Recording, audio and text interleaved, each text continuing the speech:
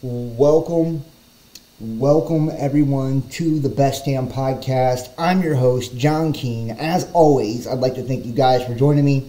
Ask that you please add, follow, and check us out. www.thebestdampodcast.tv. Follow me. Instagram, Facebook, Best Damn Podcast, Twitter, The Real Best Damn, and wherever you're watching from, make sure to hit the like, give us a thumbs up, leave a comment, let me know what you think, and share this link. Get it out there. Also, make sure to subscribe. Click the bell to get all the notifications. Check out the other content on the channel, tarot, astrology, so much more. And keep in mind, guys, we're completely viewer power. That means we're fully funded and supported by you, the viewer. So if you'd like to donate support to the channel, you can do it by going to Facebook or YouTube subscriptions, PayPal, Venmo, Patreon, Cash App, or Facebook Messenger Pay. You can also book your own personal tarot reading. The information, the links, and the phone numbers in the description box down below, or join the Best Damn Fam. $33 a month. Get access to our private, live, and exclusive content. Today we have got quite the treat.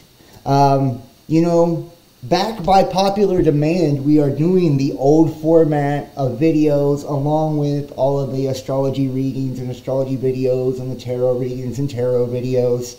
I decided to bring back the old format and to do these deep spiritual dives.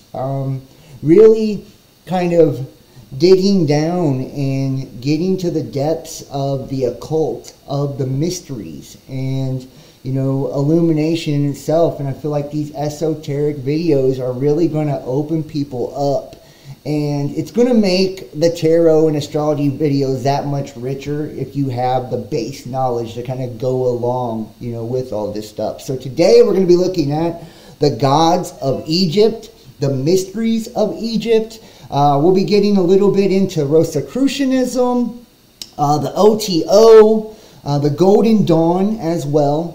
Obviously it's directly connected to the Egyptian gods, the Egyptian mysteries. We're going to look at the all-seeing eye and illumination, right? Enlightenment.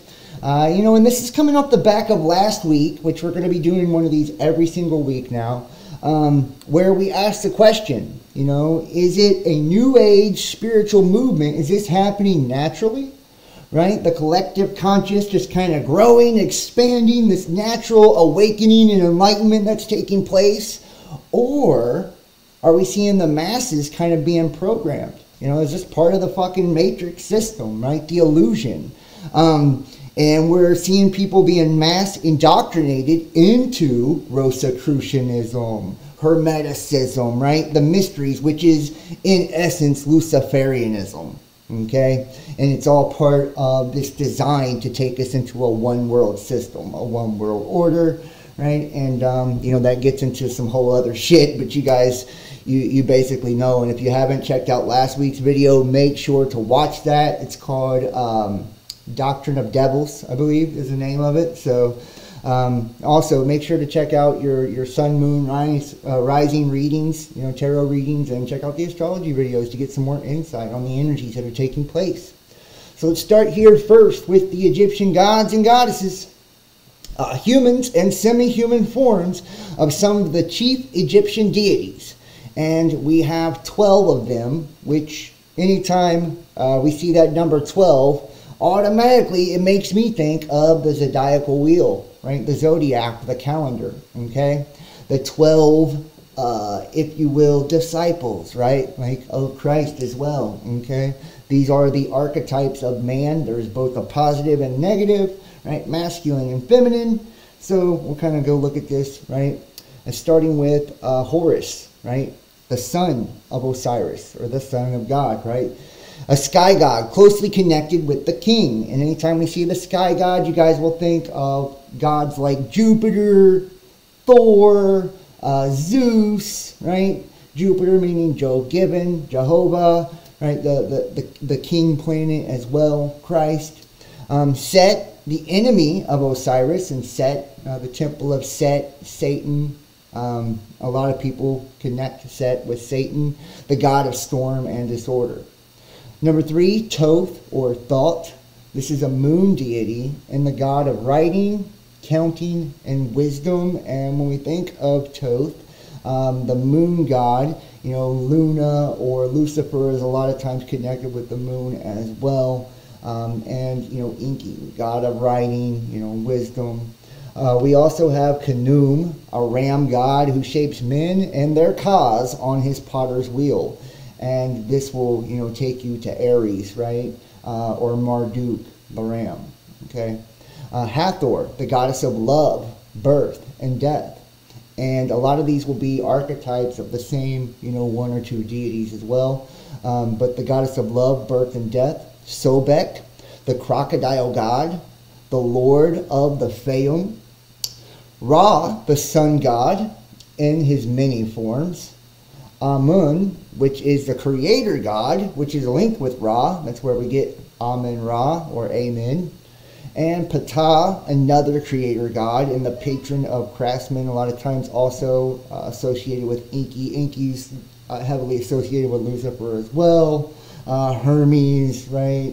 Anubis, the god of mummification. This is the dog-headed god, once again connected with the moon, like wolves, dogs howling at the moon, connected with Lucifer, the lord of the underworld, Pluto, Mercury, Venus, the god of love, right? Osiris, the god of death, one soul infinitely resurrecting in spirit. And 11 is Osiris, the god of agriculture and the ruler of the dead. And finally, his wife, Isis, or the wife of Isis, the mother of Horus, and the mistress of magic. Often associated with the divine feminine. It says, when you study the mythologies of ancient civilizations, you realize that they are all designed by the same geometric blueprint that follows into humanity's current timeline. This is what I'm talking about.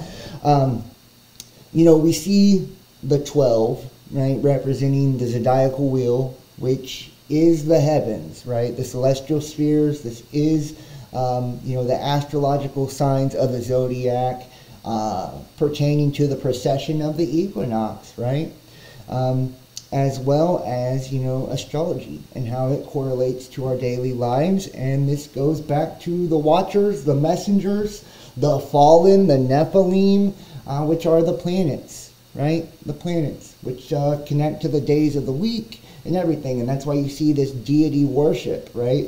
And it's all these celestial beings, these heavenly hosts, which are the stars. Right? So the same geometric blueprint, we see it all across all of the religions of the world. We further find the pattern of creation and destruction, right? Always the God of creation, of life, and the God of destruction and death, okay? We further find the pattern of creation and destruction, repeating in the cycles of time. Everything is cyclical. It's on an orbit, a cycle. Embracing the human experience, designing the gods and goddesses falls into the same categories of duality. Good and bad, light and dark. We can also take that to masculine and feminine, solar and lunar, right? Red and blue. It goes on and on and on. Forever seeking balance and the return to full consciousness, right? As we have found ourselves in the illusion of separation, which is that image or reflection we call our shadow side, our masculine side. Now, always we find gods who came from the sky, which is higher frequency or higher dimensional space, higher levels of consciousness, and those that come from the sea of creation. And think about the Bible talking about the separation of the waters above and below the firmament. The sea translates into sea foam, which is also semen or urine or piss. Right? Really weird, I know, but this is the collective unconsciousness. And remember, Christ walked on water. And in the age of Aquarius, it's a man carrying a pail of water. Their creation myths speak to us about a beginning and an end for Earth, giving rise to something greater. And this is like, the new age, right? The millennial reign. The fucking end is Judgment Day, Ragnarok. Like, it's many religions kind of talk about this age, right? In this time, where it's kind of expected that, or apotheosis, like we talked about in the video last week, where mankind will reach godlike status, kind of be deified themselves, return back to godhood, back to the place they fell from, back to the garden, restored back in unison with the creator, the source, God, or, back to our older heavenly estate if we were, in fact, fallen angels. We are reaching the end of the current programmed experience. It says, our creation myths speak to us about a beginning and end for Earth, giving rise to something greater. We are reaching the end of the current programmed experience. Reality is a holographic projection seen through the eye of consciousness in time. And we're going to talk about, the simulated reality and stuff like that here in just a minute. And we're also going to talk about the eye as well. Now, the eye, which is your third eye, Kundalini awakening, serpent energy, right? Illumination, enlightenment. The eye is metaphor for the place of creation through which all things emerge as consciousness and are experienced in archives as it moves to the next, right? The Akashic record is within that as well, which is the binary code of information, energetic, holographic information within the dimensional space of reality, right? And we're all sending and receiving signals, frequency signals, based on the elevated state of consciousness we're at, that we're vibrating at. Are we able to receive that frequency or giving off that frequency? And we're all connected collectively with this, fine silver lining that connects all of us, yet we're individuals as we have our own little soul, which is a unique expression, a unique mask that is placed on the energy that animates everything, which is the creator, which is spirit, which is consciousness. Now, the Egyptian pantheons of major gods and minor gods and goddesses follow the patterns along with animal representations that link to destruction and rebirth, birds, cats, aquatic beings who create or destroy. And think about that, the different elements, earth, wind, water, fire, right? And these different animals representing deistic spirits as well. And in truth, and it also talks about this hero journey or this, process of death and rebirth, as part of the reincarnation cycle. In truth, one soul played the roles of all the gods. That soul also played the god roles in all of the ancient civilizations as told in their creation myths. Who they are and what they symbolize are all part of the myth, the math, the metaphor, and the magic of realities. How about that? They're part of the myth, the math, and the magic of the realities. Essentially saying that one soul infinitely resurrecting in spirit. So let's take a look here. We're going to look at the holographic universe as well as the eye. So first we start with the holographic universe and simulation theory. And this is just kind of going to give you a base understanding on how things are to be looked at, or the way things are being looked at from kind of a quantum standpoint. Now, reality as a simulation or hologram is no longer a fringe theory. With Nobel Prize winners and other thought leaders believing in it, all scientific discoveries start out as theories. Some ultimately proven, some not. There is still the question of whether our universe actually exists. We may be simply living in something's virtual reality simulation. Very hard to prove one way or the other, but we are getting closer. And if you think about the Kabbalion and Hermeticism, it basically says the all is mind. Right? The universe is mind. The universe is mental, saying we live in some God's dream. The theory that reality, as we consciously experience it, is not real, goes back to the indigenous people who believed that we exist in a dream or an illusion. And if we look at Genesis in the Bible, when it talks about mankind was made in the image of the Elohim, right? Image, if you break that down, it means a phantom, a projection, an illusion, a specter, right? It's a shadow, it's a reflection. It is a distorted reflection, right? So the shadow that we're seeing is actually us. So if you think about it, we are in the heavens. The light is being consciously projected downward through the lens or the prism of the firmament, which is our magnetic field, right? And kind of coming through in hologram form or as a projection of frequency, sound, and light, right, down here, you know, and it's called soul luminescence, star in a jar. We've talked about it on this channel before, how it all works, right, and why it works the way it does. And it's like the heavenly host looking down into creation, the planets being closer, right, having, that's why they are the governors or the rulers of this reality. And have a more direct and bigger influence on the earth and the people as well. That's why they would be like the main gods, you know, or the pantheon of gods in every religion that we see since the beginning of time. So we may be simply living in something's virtual reality simulation. Very hard to prove one way or the other, but we're getting closer. The theory that reality, as we consciously experience it, is not real goes back to the indigenous people who believe that we exist in a dream or illusion. In our current timeline, we refer to our virtual reality experience as a matrix, grids, simulation, and hologram. There are those trying to prove the simulation exists and others who are trying to break us out of it. Time is an illusion, therefore so is everything else. The universe is a consciousness hologram or simulation. Reality is projected illusion within. And it is a virtual experiment created in linear time to study emotions. Our simulation is composed of grids created by source consciousness brought into awareness by electromagnetic energy at the physical level. And this would be the ley lines or the earth grid, right? Kind of providing the toroidal, the base for this toroidal field, right?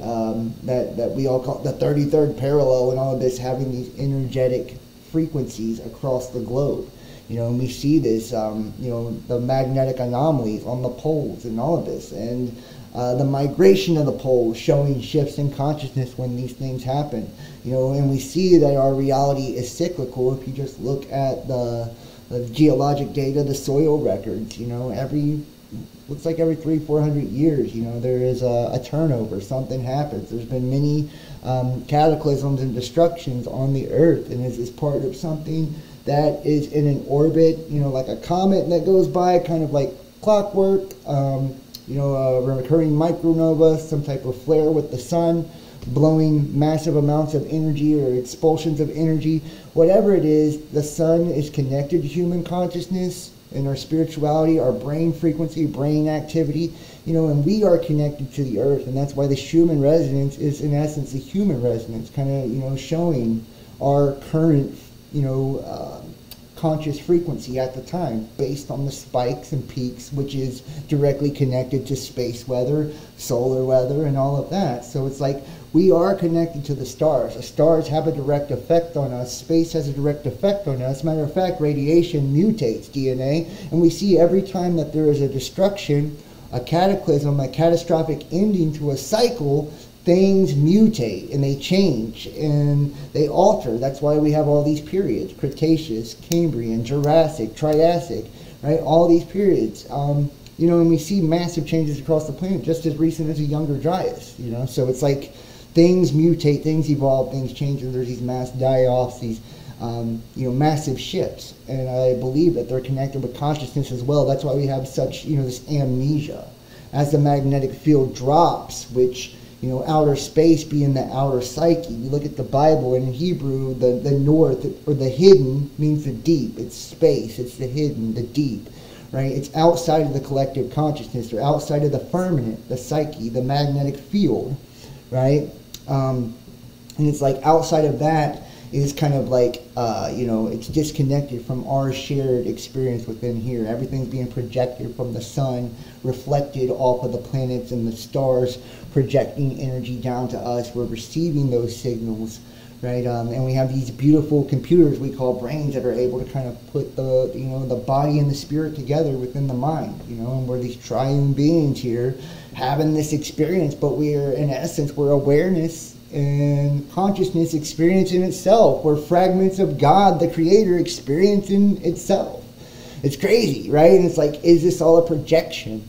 You know, and is each reality different? We see that there's a disconnection from the optical nerve to the brain, meaning that we create or we make up, in essence, through our brains, what we're even seeing, you know? So it's like we see 0.00001% of the electromagnetic light spectrum, so there's so much we don't see, right? And it's because we have these blinders, these governors on our brain, don't allow us to access more than 10% at any time.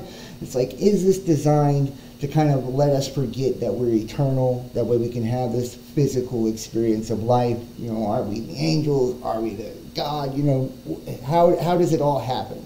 You know, and are we playing along in some type of, you know, simulation or illusion or dream in some God's mind? You know, even people like Elon Musk say the probability is way higher that it's a simulation than anything else. Time is an illusion, therefore so is everything else. The consciousness is a hologram or simulation. Reality's projected illusion within. It's a virtual experiment created in linear time to study emotions. Simulation is composed of grids created by source consciousness, brought into awareness by electromagnetic energy at a physical level. The hologram is created and linked through a web or grid matrices, and we have a World Wide Web too, right? So we're creating an artificial grid within the natural grid that's already existing, which is a copy of the spiritual grid in the heavens. So, you know, we have the quantum field, which is like spirit, right? And the projection or the copy of that is the physical, and the copy of that is the artificial. So it's like, you know, threefold reality right here with these different matrices. So we're existing in multiple paradigms and dimensions at one time, probably. We're timeless. In media, we find films, television shows, and games based on the concept of reality or simulation, the Matrix.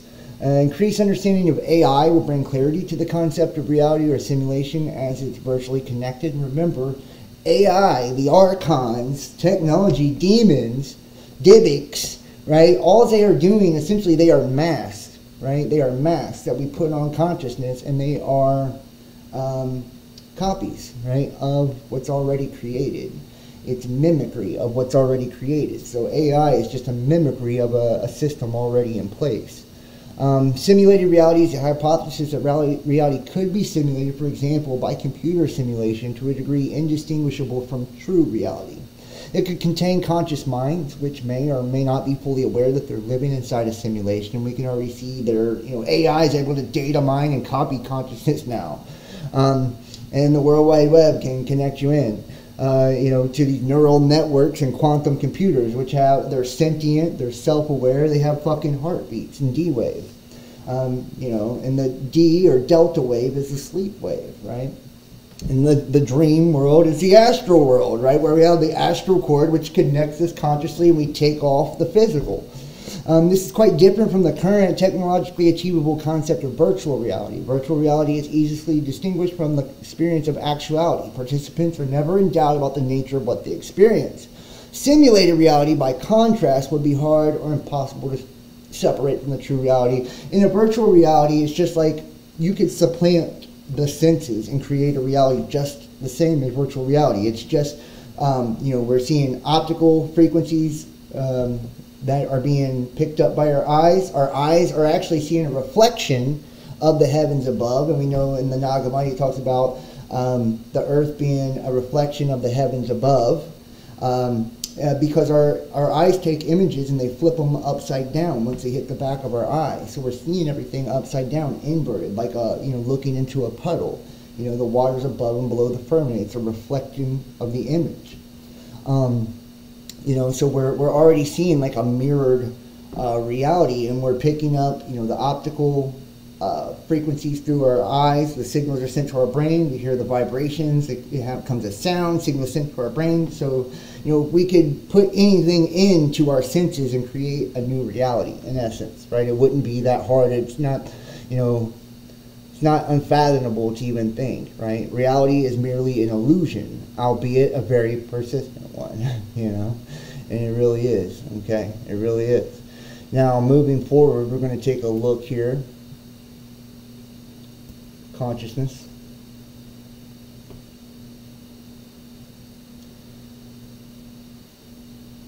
We exist in a matrix, simulation, hologram, or virtually programmed reality that we believe is real because our brains tell us it is.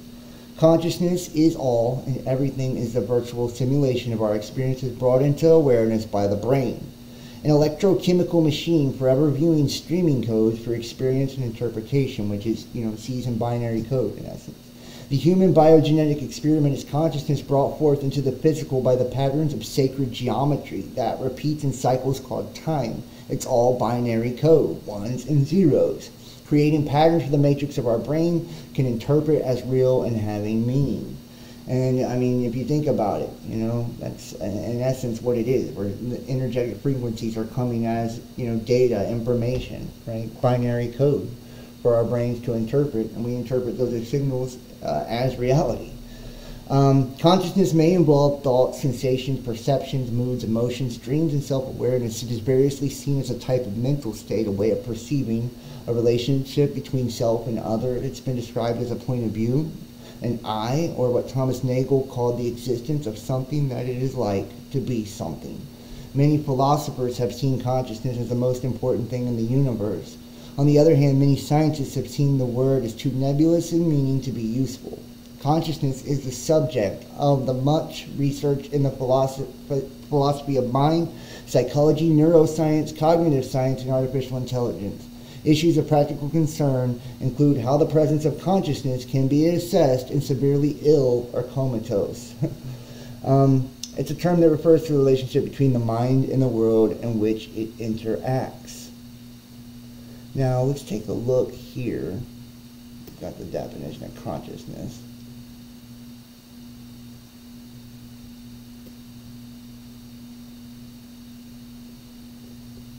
We're going to go here to the I. The I symbology.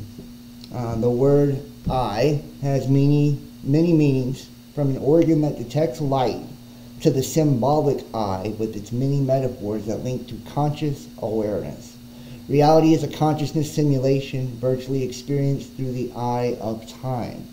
The physical eye has a pupil, symbolizing we are pupils or students in a university or universe. And remember, Christ in the Gospel of Thomas has said, if thine eye be single, then thy whole body be filled with light. The eye symbolizes the center of the Milky Way galaxy or black hole, which it takes us to the simulation theory. The Vesica Piscis, or the vertical pupils of the eye, the flower of life.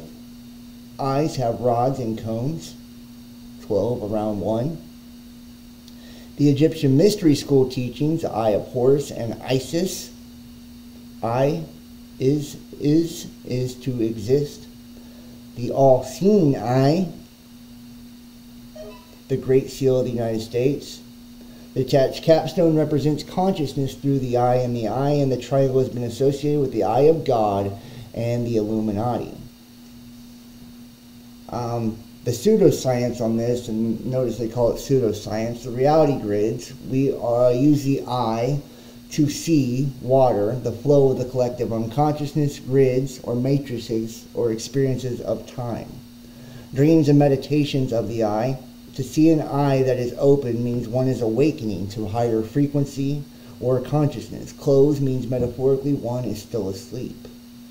See, the window to the soul. To understand that the eye is a window to the soul, there are 2 techniques you can use alone or with others. Alone, stand in front of a mirror in the dark.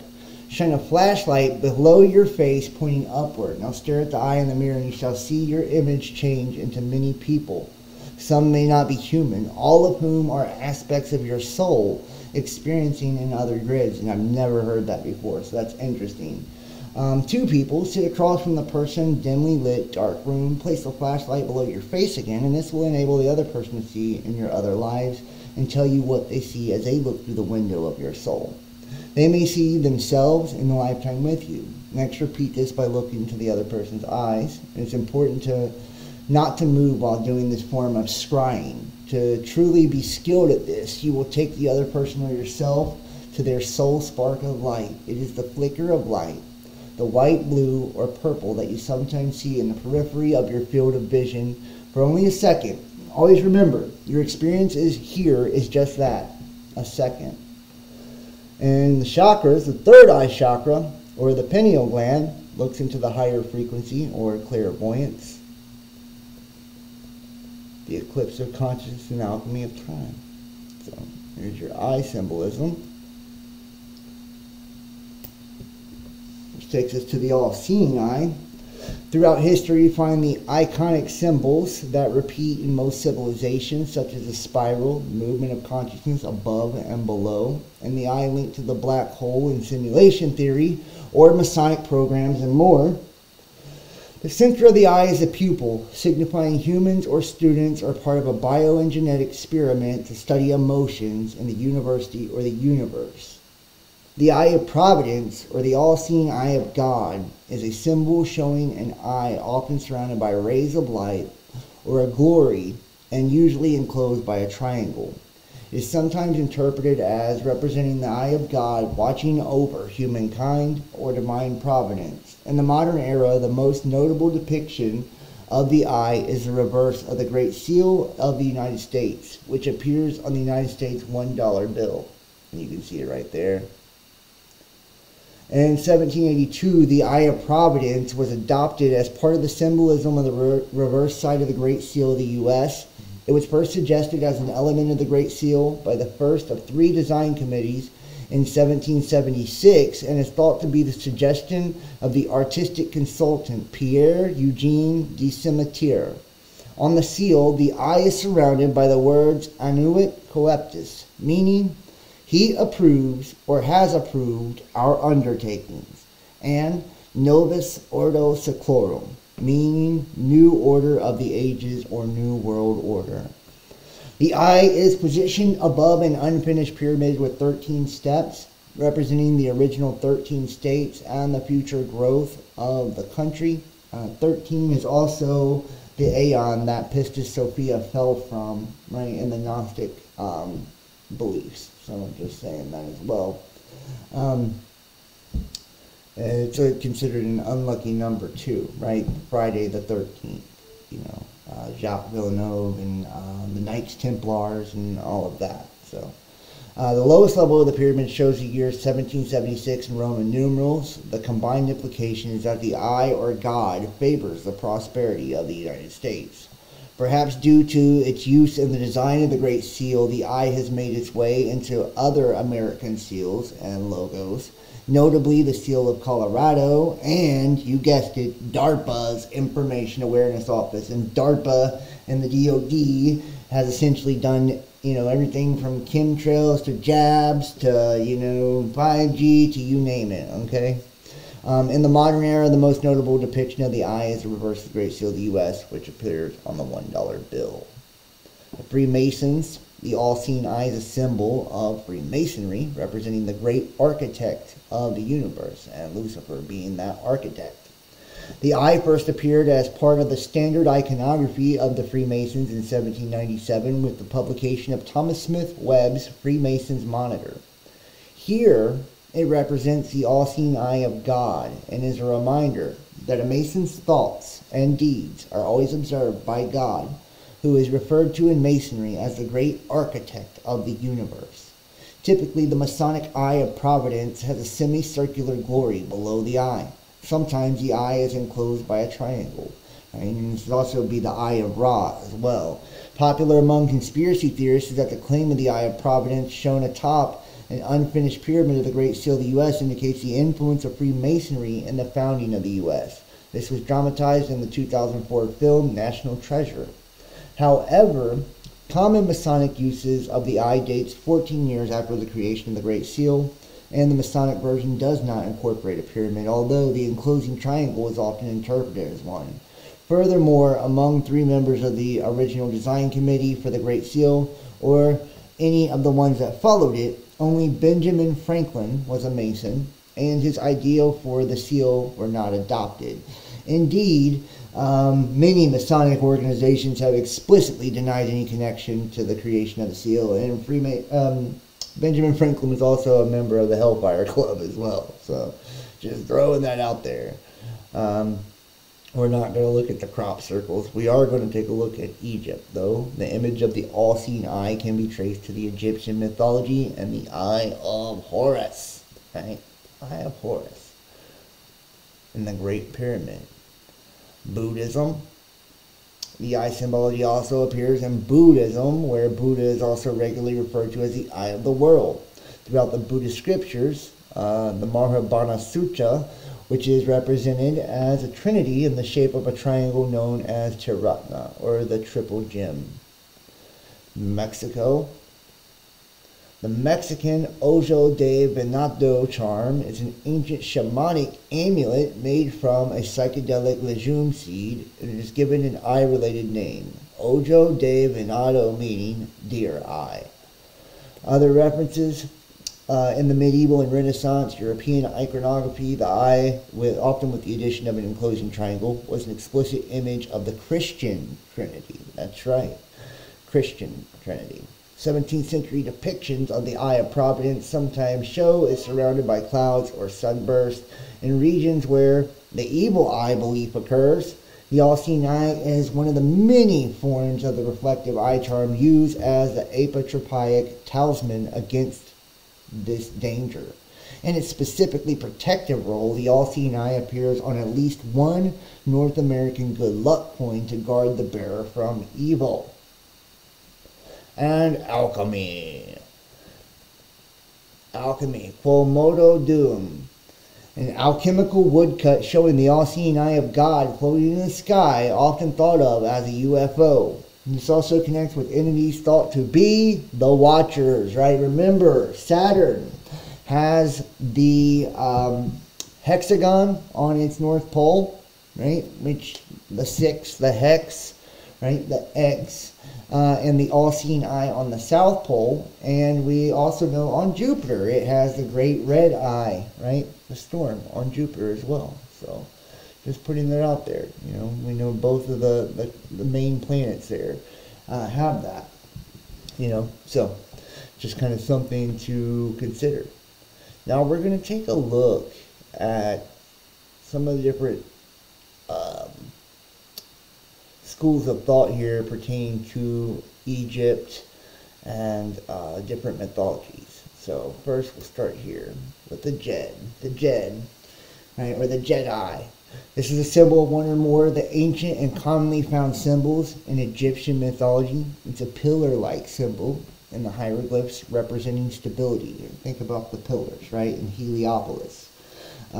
Hercules pillars, right? It's associated with Osiris, the Egyptian god of the afterlife, the underworld, and the dead. It's commonly understood to represent his spine, and not just the spine is represented, but it's also like a rod or a wand or a staff for, you know, wisdom with Hermes, and, you know, or kingship, you know, Jupiter, right? The pillars, like I said, the solar and lunar pillars, Heliopolis. So, you know, many different, in the spine for the Kundalini, right? In the myth of Osiris and Isis, Osiris was killed by Set by being tricked into a coffin made to fit Osiris exactly. Set then had the coffin with the now deceased Osiris flung into the Nile. The coffin was carried by the Nile to the ocean and onto the city of Byblos in Syria. It ran around a sacred tree root and rapidly grew around the coffin, enclosing the coffin within its trunk. The king of the land, intrigued by the tree's quick growth, ordered the tree cut down and installed as a pillar in his palace, unaware that the tree contained Osiris's body. Now, meanwhile, Isis searched for Osiris, aided by Anubis, and came to know of Osiris's location by Byblos. Isis maneuvered herself into the favor of the king and queen and was granted a boon. She asked for the pillar and place in the palace hall, and upon being granted it, extracted the coffin from the pillar. She then consecrated the pillar, anointing it with myrrh and wrapping it in linen. The pillar came to be known as the Pillar of Djed, Osiris. The Tet, or Djed pillar, is the oldest symbol of Osiris and was of great religious significance to the ancient Egyptians. It is a symbol of his backbone and his body in general. The Djed is represented in 2 ivory pieces found at Helvan during the First Dynasty, evidence that the use of this symbol is at least that old, right? So the first dynasty, the Djed as a tree of life. Look at those depictions. Ooh, the Djed associated with fertility, the phallus, Omphalos, and tree of God, right? Taking this all the way back to the Sumerians as well. Now, the Djed is actually a phallic symbol, and we can see, with monoliths and all of that, right? The phallic symbolism still to this day, like the Washington Monument. The ceremonial raising of the Djed was enacted as a festival and renewal and fertility, ensuring a bountiful harvest and the appeasement of the gods. It is comparable to the Sumerian counterpart of the Timin, or temple, and equated with the potency and duration of the pharaoh's rule. In relation with the significance of the Djed, we have a long line of pharaohs who took on the title of the Djed in their name, including the legendary King Djoser, due to the third dynasty, from whom the very first step pyramid was built. It is generally hypothesized the prefix of DJ equates to serpent and wisdom, right? Serpent and wisdom. And disc jockey, that's riding the disc. It's actually an occult or an esoteric, an Illuminati term. The Ankh, which is a symbol of life, or the thoracic vertebrate of a bull, which is also the cross, by the way. The Djed is a symbol of stability based on the sacrum of a bull's spine. And the Was, or the symbol of power and dominion, a staff made from the dried bull's penis, right? And the phallic symbolism, like I said, it's all about reproduction, the semen, the sea foam, right? And the serpent, the Ouroboros, right? The snake devouring its own tail. The serpent's mouth is a vagina, and its tail is a penis. Over time, it's the Vesica Pisces and all of the reproduction, looking at simulation theory and all of that, it's essentially that the Anunnaki gods made us male and female in the Garden of Eden. In the first book of Adam and Eve, mankind in its original state, the angels bowed down. They fell at our feet, right? We were an androgyne. We were both male and female. You hear the story of Prometheus stealing the sparks of life, jumping out of the cosmic womb or egg before his time, having both parts, right? Being perfect, created by the gods, Lucifer, Prometheus, being the most beautiful angel and falling here on earth, right? Falling in consciousness. So we see a lot of different variations of this, but in the bull goes back to, age of Taurus and Enlil and all of that as well.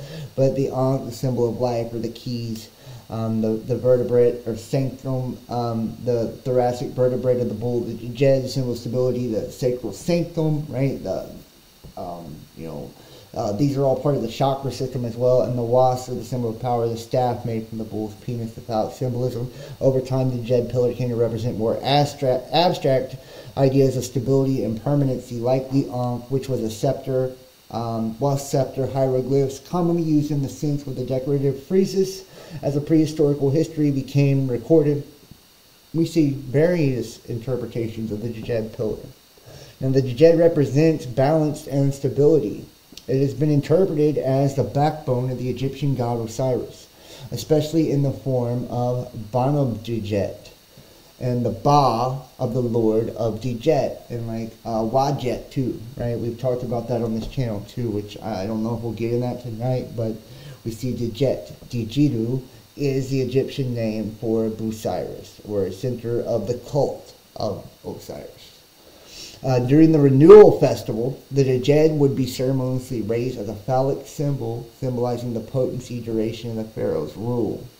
And like I said, that first book of Adam and Eve, in our fallen state, it was the Anunnaki gods made us male and female as reproduction to create slave race, right? The first book of the Lost Book of Enki.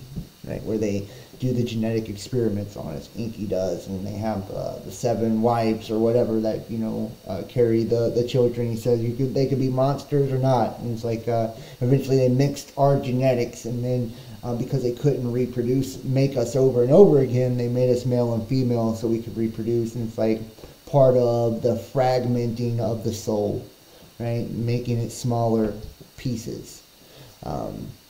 And if this is a soul trap and they're feeding off our energy, these conscious vampires or energy vampires, these gods or demons or serpent beings, then that would be why, to make us easier to feed off of. It was sometimes surrounded by and look at the Pharaoh's rule. It's been compared to the Sumerian concept of Tinin. The hieroglyph for the Djed may have given rise to Samek, Ptah, and Tatanin. They're also sometimes referred to as the noble Djed. It was sometimes surmounted by a small capital, or perhaps more correctly, an abacus used to support the architrave. It often stands on a rectangular base. Some depictions of the pillar portray it with human arms holding the royal regalia. In representations in other instances, such as amulets, the Djed pillar could be depicted as flat, but at other times it was produced as a fully round pillar. Think about the pillars, right? In the mysteries. In ancient Egypt, various theologies developed to encompass a number of different concepts, such as creation, that were explained by various mythologies. These concepts sometimes varied by region or with time. For this reason, it is really somewhat difficult to determine how the concept of the Djed pillar actually originated in the prehistoric period. It is likely that any such efforts are purely speculative or perhaps metaphoric. As a fetish symbol, its origins seem to lie in the pre-dynastic period. Some scholars, such as Manfred Luker, have suggested that it might have originally represented a pole, perhaps with fertility associations around which grain or corn was tied. And think about the poles as well.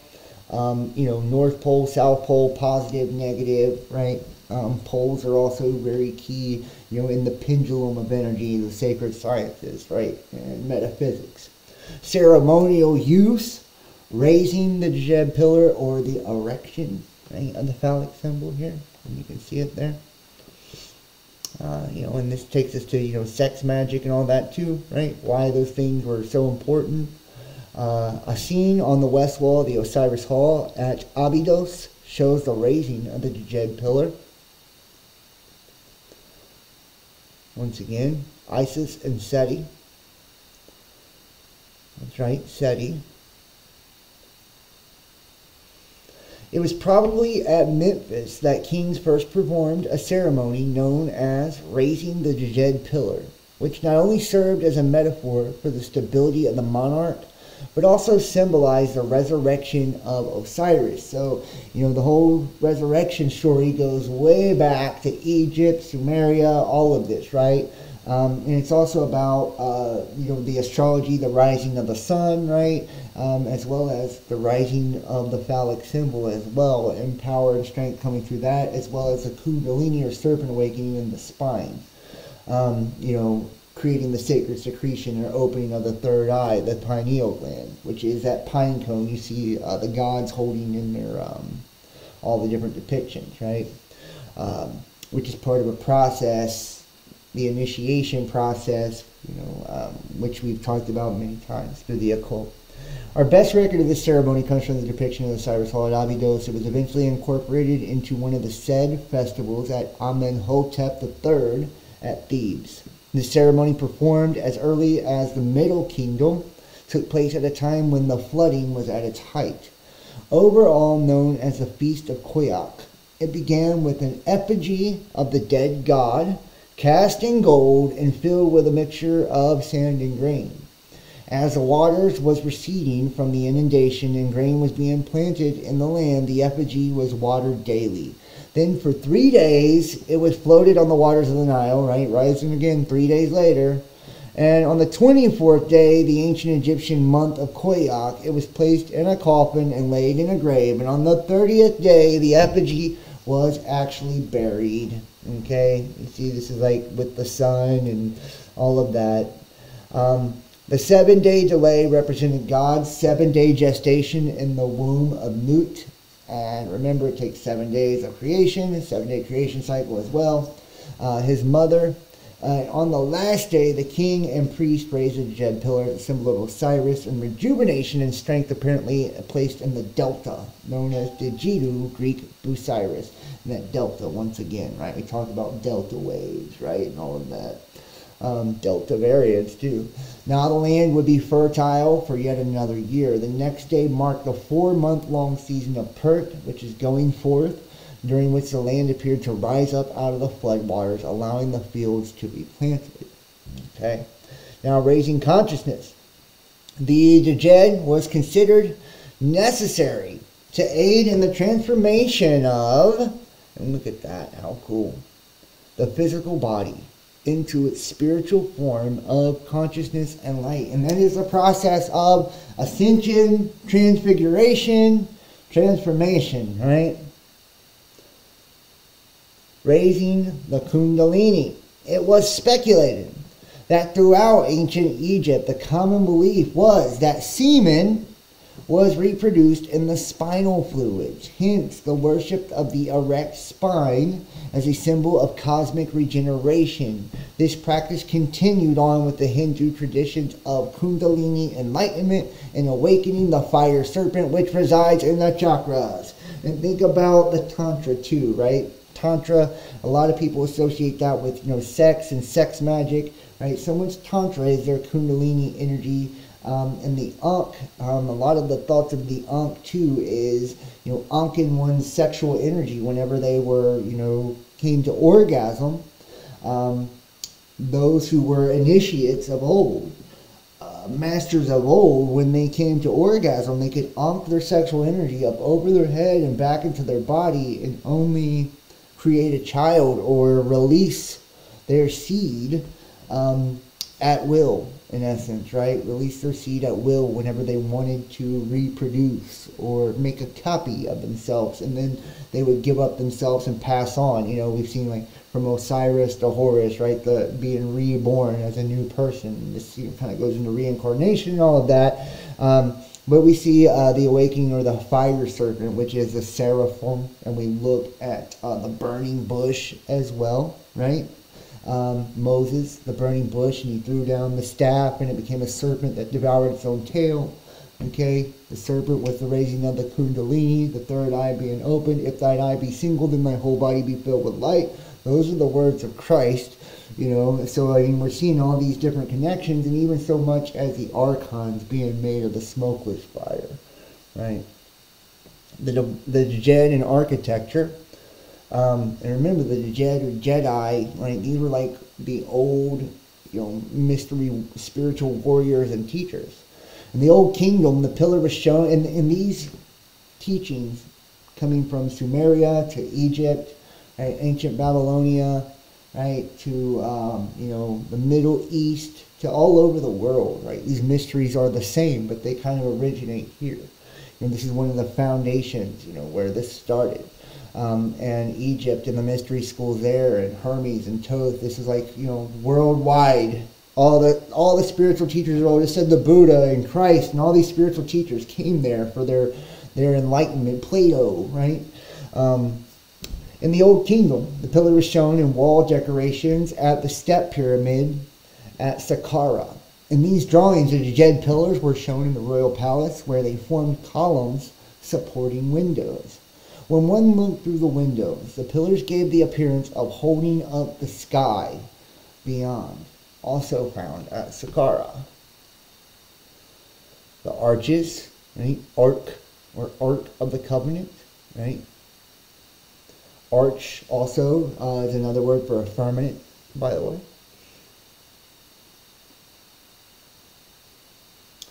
Ptah, who is sometimes described as the noble Djed, right? Ptah, the god of wisdom and knowledge. Many believe this is Enki, his son being Thoth, right, or Marduk. Ptah is often depicted as holding the Djed symbol as a staff. This means kingship, right, royalty, hierarchical, spiritual, hierarchy, and lending further to priesthood. Lending further support to this theory are the bands found below the crossbars of some of the Djed pillars that correspond to the papyrus and other columns in ancient temples, which symbolically held together the papyrus stalks. It should be noted that the 4 gods who were responsible for holding up the sky were the 4 sons of Horus, and these are the 4 winds, the 4 horsemen, or the 4 cardinal directions, north, east, west, south. You call it news, right? Or media, the medium between man and the heavens, right? And, in the Tetragrammaton, Yod Hod Vadhe, the name of Jehovah or God, right? These are the 4, right, angles or angels, right, as well. So the 4 elements also. So, they break down into quite a few different things. We see like the Aryans and the god of the air and Marduk, and we talked about the East. A lot of different depictions of these gods and worship of these gods over time, right? And this kind of goes back to the mysteries as well, understanding the mysteries, understanding, and that's what the angles is all about in the physical world, right? As well, and that's why you see the Masonic angle, the compass and the angle, for the curves and the angles. It should be noted that the 4 gods who were responsible for holding up the sky were the 4 sons of Horus. You think of Atlas or of the Atlantic, right? Poseidon, Atlantis, right, as well, holding up the world, holding up the sky. It's also noted that they were associated with the 4 canopic jars that contain the organs of the dead. The organs also correlate to the constellations, which also correlate to the astral, which also correlate to the collective spiritual, the individual spiritual, and the metaphysical. And the depictions of Djed pillars adorning the exterior of the chest that held the jars. They also provided various services to the dead in the afterlife, strongly relating them to Osiris. And most of these rituals that we see on Egypt pyramid walls are rituals to be performed when alive, I believe. The Isis knot, or Tiet, is also called the blood of Isis. Is believed to be stylized rendering of female genitalia, symbolizing the womb of the goddess. Isis was the wife of Osiris, the god of nature, death, and resurrection, whose backbone was the Djed pillar. And you see, it's a vajayjay. It's a vajayjay, right? See, lips there, yeah, right.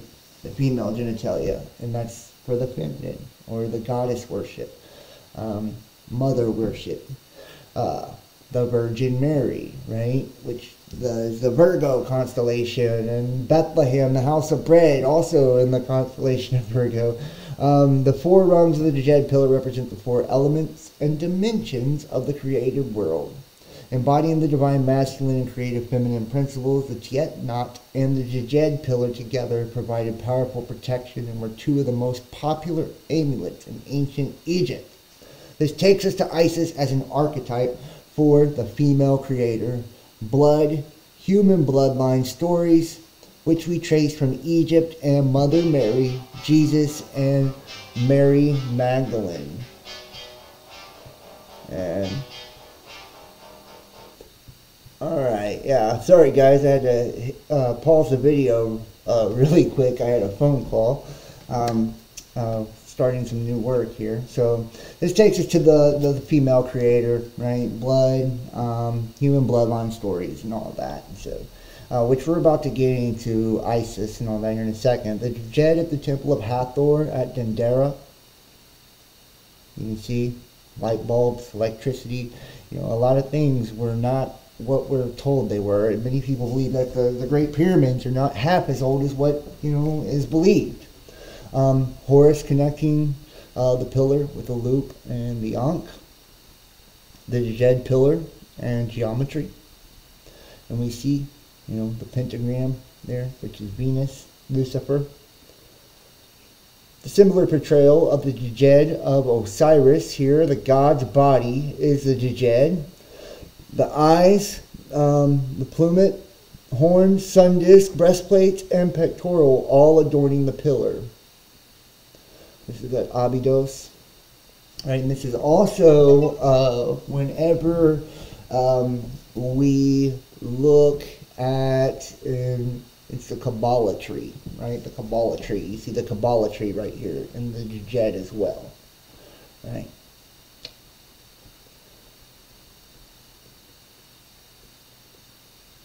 See somebody rubbing the pillar there. The Atef crowns, the Djed and the Egyptian barge, and we see this depicted a lot too. This is where I've showed you guys a depiction of Jupiter and Set and Apopis or Apepi, the Djed and Egyptian barge, the funnels, cones, horns, harmonics of creation, or the 12, which is the zodiacal wheel as well. Right, these are cyclonic. We always talk about, hurricanes, cyclones, right? It's electromagnetism, orbits, astronomy and astrology too. It's right there. This image above shows the anchor of the two horizons, the two lion-headed sphinx-like figures facing opposite directions, falling on the Leo Virgo and Aquarius Pisces equinox axis, and crossed by the Djed pillar, marking the galactic meridian of the center or the edge.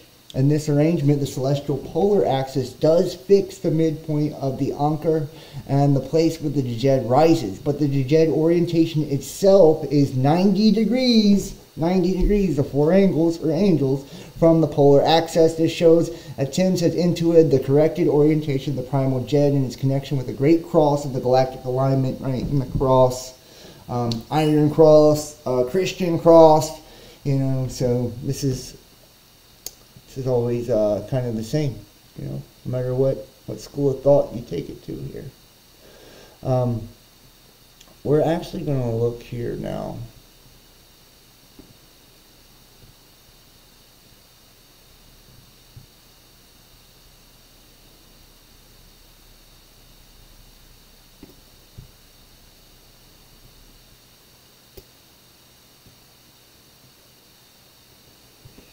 Black Isis.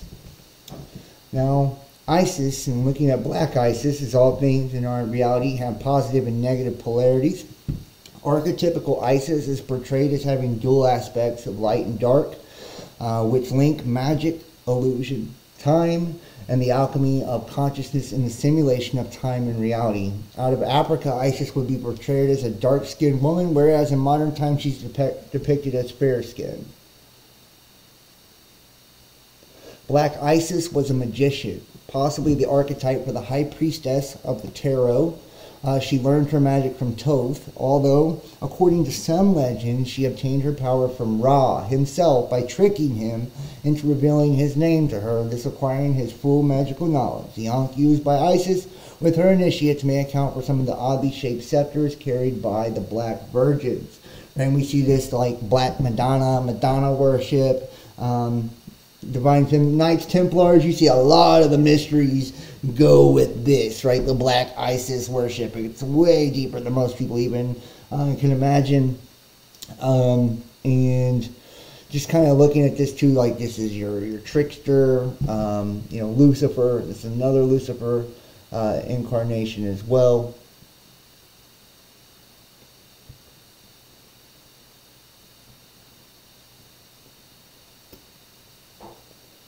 Isis.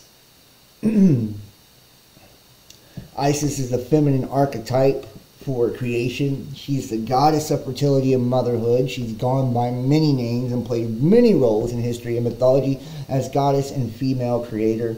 Her name literally comes from the queen of the throne. Her original headdress was empty, throne chair belonging to her murdered husband, Osiris. As a personification of the throne, she was an important source of the pharaoh's power. The pharaoh was depicted as her child, who sat on the throne she provided. Her cult was popular throughout Egypt, but the most important sanctuaries were at Babet al-Hagar in the Nile Delta, and beginning with the reign of Nektangibo on the island of Philae in Upper Egypt. In the Philae, right, Philadelphia, Phi, right, 5, the pentagram, right, that starfish body. The hieroglyph for her name is originally used or meant female of flesh, i.e. mortal, as she may simply have represented deified real queens. The most commonly used name for this deity, Isis, is a Greek corruption of the Egyptian name, and its pronunciation is Isis, and its further corruption by English speakers. The true Egyptian pronunciation is unknown. An Egyptian hieroglyph only recorded consonants and left out the vowels. The Egyptian hieroglyphics for her name are commonly translated as just or as a convenience. Egyptologists pronounce that as Iset. Iset. And Isis is often shown as the mother of Horus, the hawk-headed god of war and protection.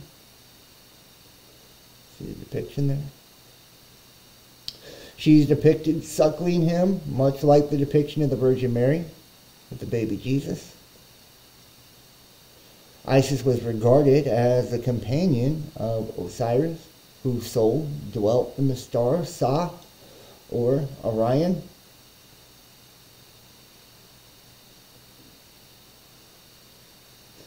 And the symbol of Isis in the heavens was Sirius, known colloquially as the dog star.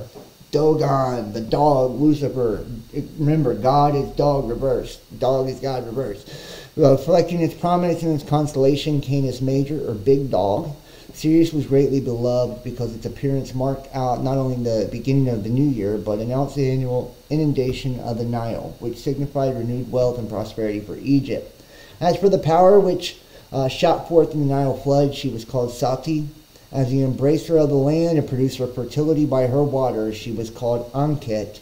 And the goddess cultivated lands in the field, she was Sekhet. And the goddess of harvest, she was Renenet.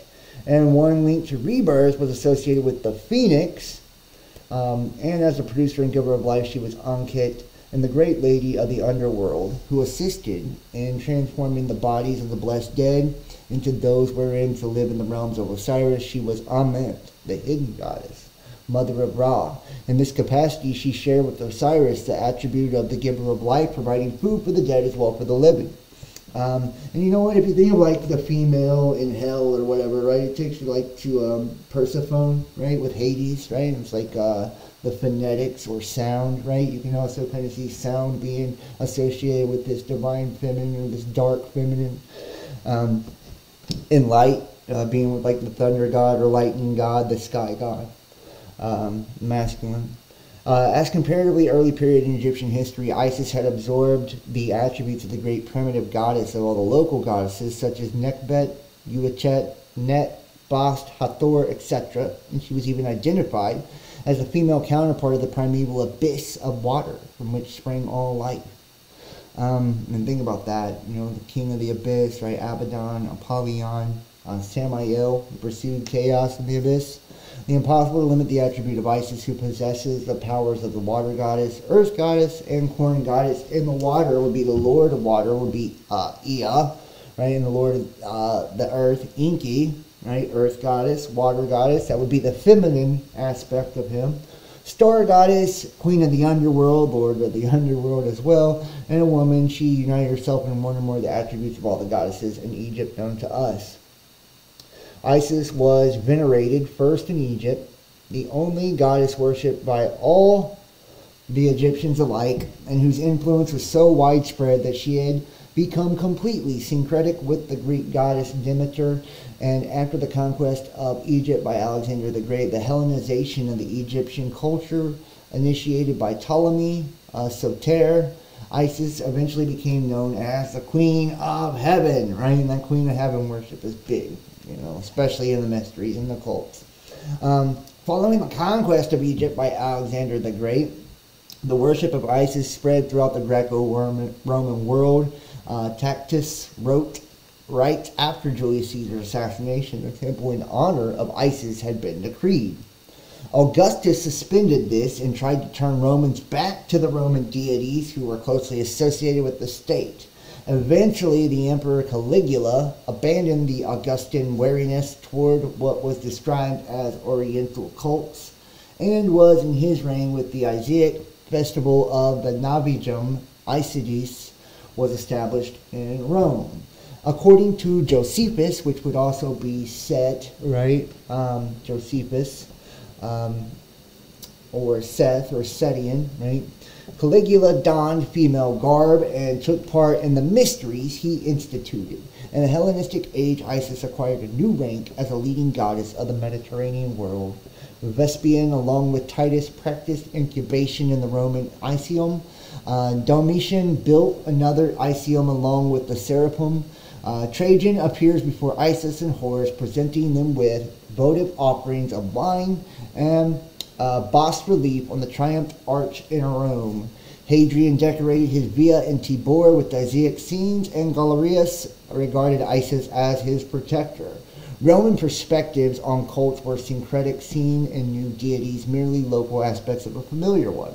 For many Romans, Egyptian Isis was an aspect of the Phrygian Sibyl, whose orgiastic rites were long naturalized at Rome, so her orgies. Indeed, she was known as the Isis of 10,000 names. Among these names, a Roman Isis, Queen of Heaven, outstanding for its long and continuous history. Herodotus identified the Greek with the Roman goddesses of agriculture, and Demeter and Ceres.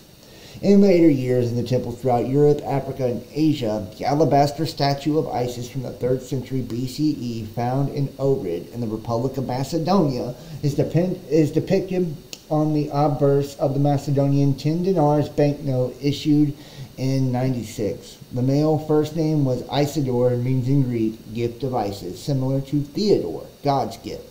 The name, which became common in Roman times, survived the suppression of the Isis worship and remains popular up to the present, G being among others in the names of several Christian saints. The Isis cult in Rome was a template for the Christian Madonna cult. And we just talked about the Madonna cult. You see the origins here, right? In this typical form of her myth. Isis was the first daughter of Geb, right? The god of the earth, and Nut, right? Hadit, Nuit, right? Nut, Nox, Pan, god of the sky, or goddess of the sky. And we think about Luna, right? The night god, nocturnal god, and Nut, Geb, Gadriel, or Gab, right? And she was born on the 4th intercalary day, and she married her brother, Osiris, and she deceived Horus by him. Isis was instrumental in the resurrection of Osiris when he was murdered by Set. Using her magical skills, she restored his body to life after having gathered the body parts that had been strewn about the earth by Set. And think about it too. Mary Magdalene, who was a prostitute, Isis with the, the feminine, right, and Osiris's resurrection, Christ's resurrection, putting the pieces back together, just kind of interesting. Most Egyptian deities were first worshipped by local cults. Eventually, their popularity spread so that major cities, towns in Egypt were known as the home of the particular deity. The origins of the cult of Isis are uncertain, but it's believed she was originally an independent and popular deity in pre-dynastic times prior to 3100 BCE at Sebennytos in the Nile Delta. The first written references to Isis date back to the 5th dynasty of Egypt, based on the association of her name with the throne. Some early Egyptologists believed that Isis's original function was that of the throne mother. However, more recent scholarship suggests the aspects of the role came later by association, and in many African tribes the throne is known as the mother of the king, and the concept fits well with either theory, possibly giving insight into the thinking of ancient Egyptians. The Isis-Osiris myth became very important during the Greco-Roman period, with sanctuaries in Delos and Pompeii. It was believed that the Nile River flooded every year because of the tears of sorrow which Isis wept for Osiris. Osiris's death and rebirth was relived each year through rituals. The worship of Isis eventually spread through the Greco-Roman world, continuing until the suppression of paganism in the Christian era. And that takes us to Osiris, right? Osiris, the god of death here. And Osiris, who is represented in his most developed form of iconography, wearing the Atef crown, which is similar to the white crown of Upper Egypt.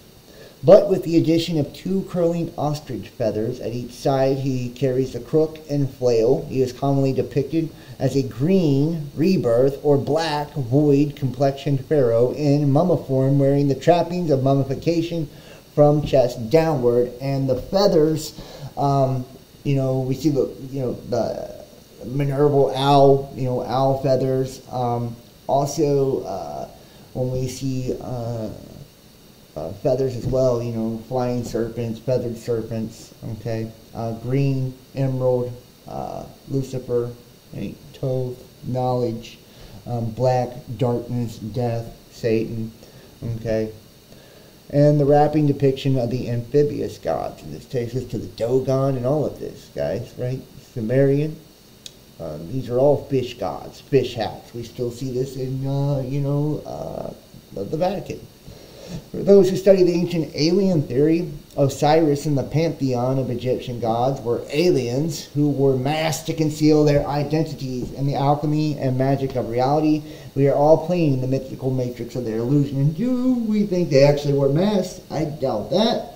I think it'd be way more likely that they were genetically altered or genetic experiments or amalgamations of different, deities kind of put together, So, and the birds are like Jupiter, he has the eagles and all of this, right? The same kind of gods play out over and over and over. The funerary scene, the merciful judge of the dead, right? God of resurrection, the underworld, and the afterlife. The patron of pharaohs, agriculture, fertility, the annual flooding of the Nile. The first child of Geb and Nut, the brother of Seth, Nephthys, and Isis, who was also his wife. Father of Horus by Isis. Father of Anubis by Nephthys. Osiris, Asar, Aser, Alsar, Alsir, Wasir, or Alser.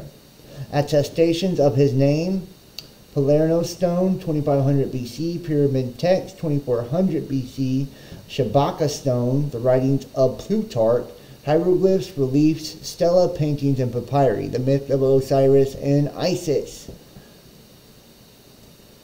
You see the little depictions here. Definitely do not look human, just saying. The family of Osiris on a lapis lazuli pillar in the middle, flanked by Horus on the left and Isis on the right in Louvre, Paris. The myth has been told in various ways, but the message is always the same. Death and resurrection, a metaphor for the journey of the soul in the game of physical reality. Plutarch recounts one version of the myth surrounding the cult in which Set fooled Osiris into getting into a box, which he then shut, had sealed with lead, and threw into the Nile. Or the sarcophagi were based on the box in the myth. And think about Pandora's box as well, or the cube god, cube Allah, right? Kabbalah, cube father, Allah, Muslim, Islam, right? Which is Saturn, Satan, Satan. Osiris's wife, and that would also be Set, right? The temple of Set. Osiris's wife, Isis, searched for his remains until she finally found him embedded in a tree trunk which was holding in the roof of the palace of Byblos in the Phoenician coast.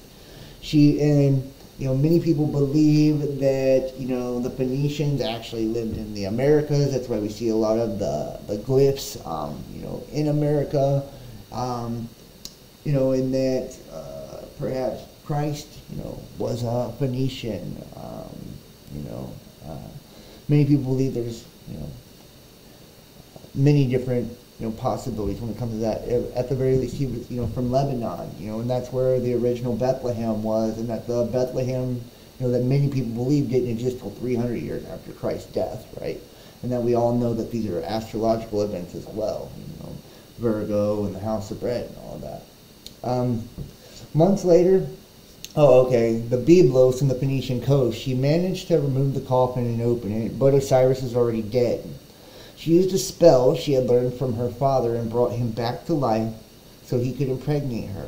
After they finished, he died again, so she hid his body in the desert. And think about the initiation ritual, right? Going into the desert, because it's believed the desert is where all the elements are separate, right? Water is separated from the soil, right? They don't mix. The air is separated from the water. There's no moisture in the air. They don't mix.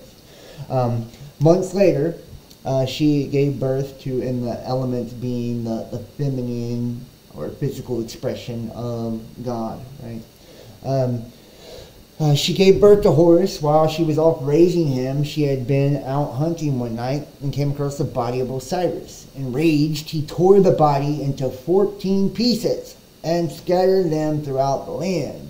Isis gathered up all the parts of the body, less the phallus, which was eaten by a fish, thereafter considered taboo by the Egyptians, and the fish, or Piscean age, right, in the procession of the equinox, the phallic symbolism, okay, and bandaged them together for a proper burial. The gods were impressed by the devotion of Isis and then resurrected Osiris as a god of the underworld. Because of his death and resurrection, Osiris is associated with the flooding and retreating of the Nile, and thus the crops along the Nile Valley.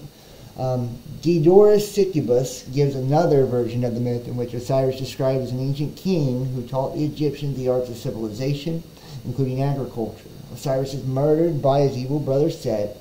When Diodotus associates with the evil Typhon, or Typhon, Typhonian beast in Greek mythology, Typhon divides the body into 26 pieces, which he distributes amongst his fellow conspirators in order to implicate them in the murder. Isis and Horus avenge the death of Osiris and slay Typhon. Isis recovers all the parts of Osiris's body, less the phallus, and secretly buries them. She made replicas of them and distributed them to several locations, which then became centers of Osiris worship, right? And that'd be the 13 twice, right? The 26. The tail of Osiris becoming fish-like is tied with the story of the Greek shepherd, or the god Pan, becoming fish-like from the waist down in the same river Nile after being attacked by Typhon. This attack was part of a generational feud with both Zeus and Dionysus, which were dismembered by Typhon in a similar manner as Osiris was by Set in Egypt, and Dionysus to Christ, and Zeus and Jupiter, and all of it, right? It's always the same story, different names. Osiris was viewed as the one who died to save the many, right? Who rose from the dead, the rose, and on the long line has significantly affected man's view of the world and expectations of an afterlife, right? Died to save many, rose from the dead. Passion and resurrection. Scholars such as E.A. Wallace Budge have suggested possible connections or parallels of Osiris's resurrection story with those found in Christianity. The Egyptians of every period in which they are known to us believed that Osiris was of divine origin, that he suffered death and mutilation at the hands of the powers of evil, that after a great struggle with these powers he rose again, right? And this is Odin, right? Many gods, have done this. Thoth, the Atlantean priest king, right, and became henceforth the king of the underworld and judge of the dead, and that he has conquered death, and the righteous also might conquer death. In the Osiris the Christian, Egyptians found the prototype of Christ, and the pictures and statues of Isis suckling her son Horus to perceive the prototype of the Virgin Mary and her child. Yeah, you can see the connection there. It's very obvious, actually. Ceiling beams of the Temple of Abydos, aliens and ancient aircrafts. You see the craft there.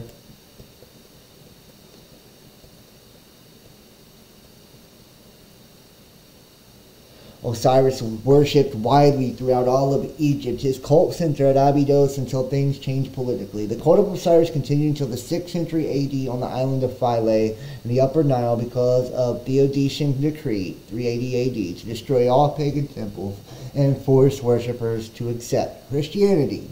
Was not enforced there. This lasted until the time of Justinian. The ceremonies were about rebirth.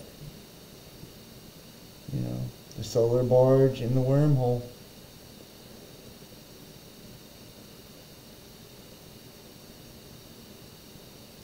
The eye symbology.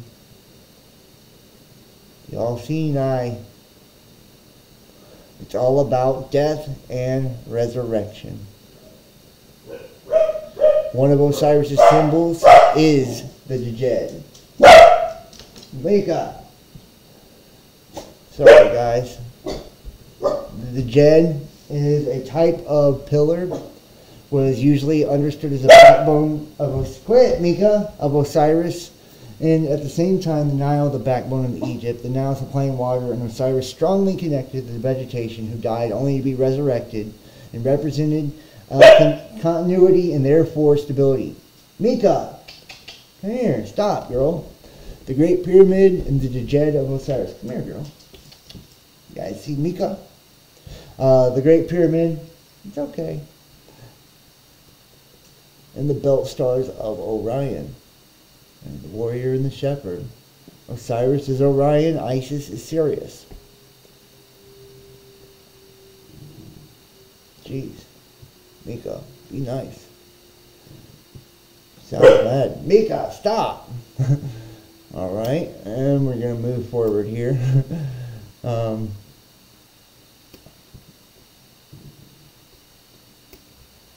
Alright guys, next we're going to jump into the journey of the bloodline. We're going to take a look at the bloodlines here. Since the beginning, the story of humanity has been about ancient bloodlines, the blue and the gold, from the Middle East to Egypt, into Europe, and across the global landscape. There does exist a genetically engineered bloodline, and some believe it contains extraterrestrial genetics. The place one would look for the answers. You can see here.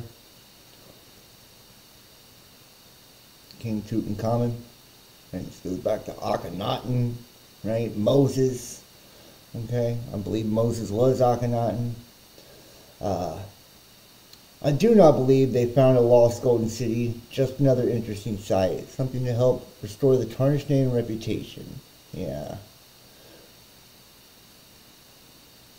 Blue Bloods. Start with the Blue Bloods here. Blue Bloods, bloodlines, and royalties. Thutmose III, which is Thoth is born, ascended to the throne of Egypt and ruled for almost 54 years. He was the sixth pharaoh of the 18th dynasty, which included Tutankhamun, or King Tut, Queen Hatshepsut, and Pharaoh Akhenaten, who ruled with Queen Nefertiti. Their sarcophagi will never be found.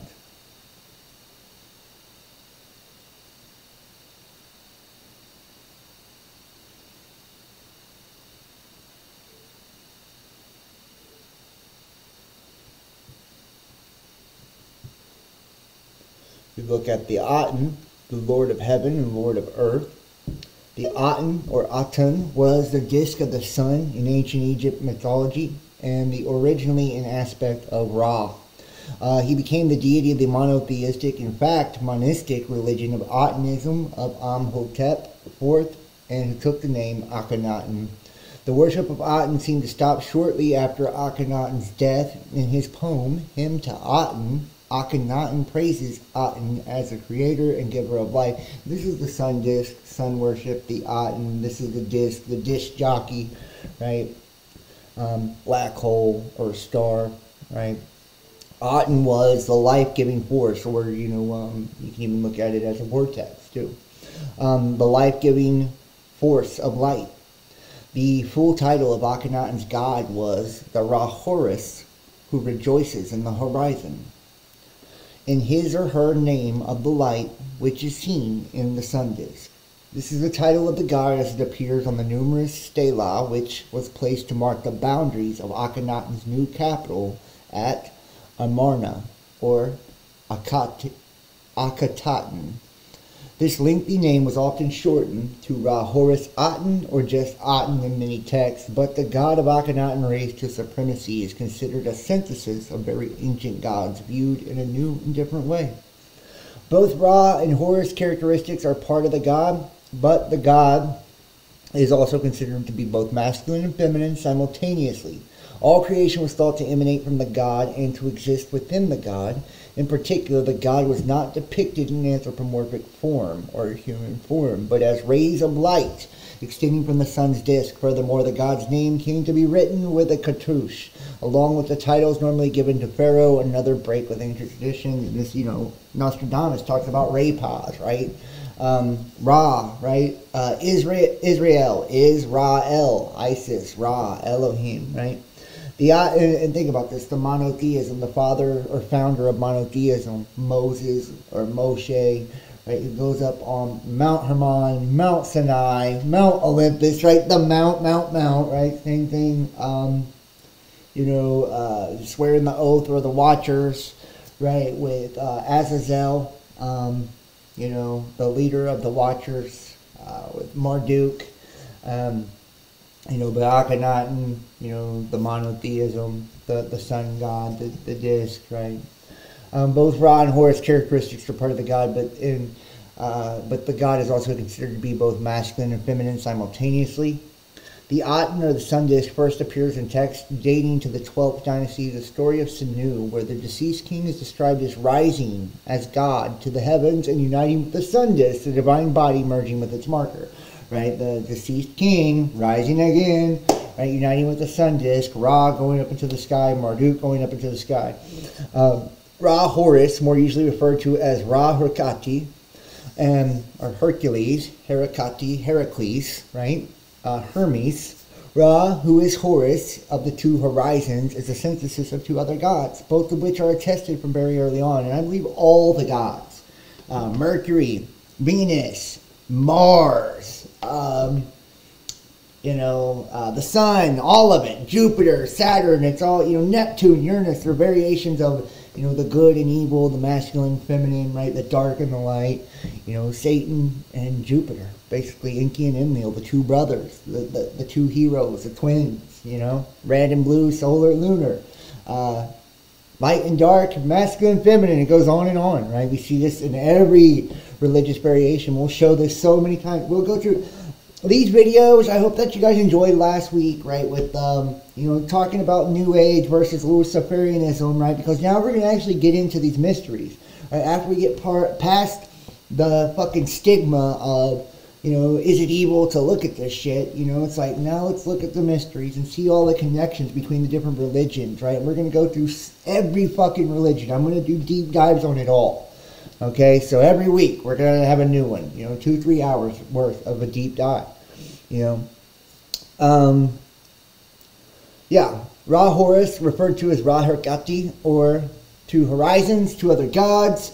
During the Amarna period, the synthesis was in the invisible source of energy, or the sun god, of which visible manifestation was the Aten, the solar disk. Thus, Ra Horus Aten was a development of old ideas which came gradually. Ra Horus Aten is Ra-El, right?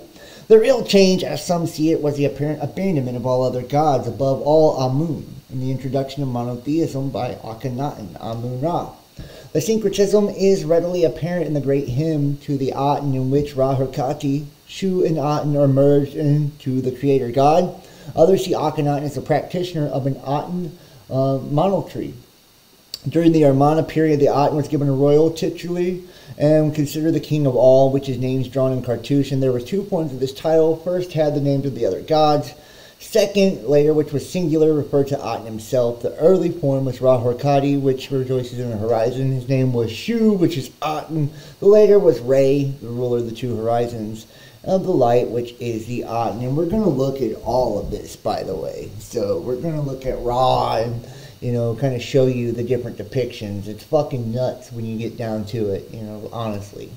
The Aten is just kind of where it begins, And all of these dynasties, going back to, Akhenaten, and we look at Akhenaten, the dynasties of Akhenaten, the 8th dynasty of Egypt, Pharaoh Akhenaten.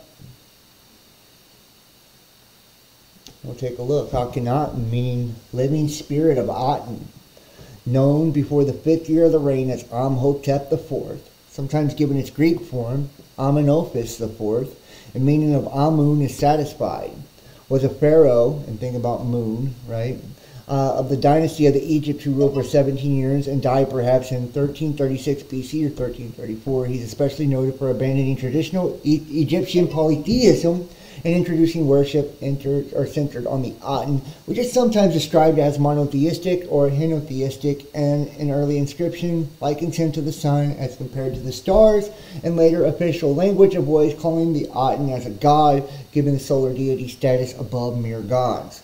He was born Amhotep III, and his chief queen, Tyee was their younger son. Akhenaten was not originally designated as the successor to the throne until the untimely death of his older brother.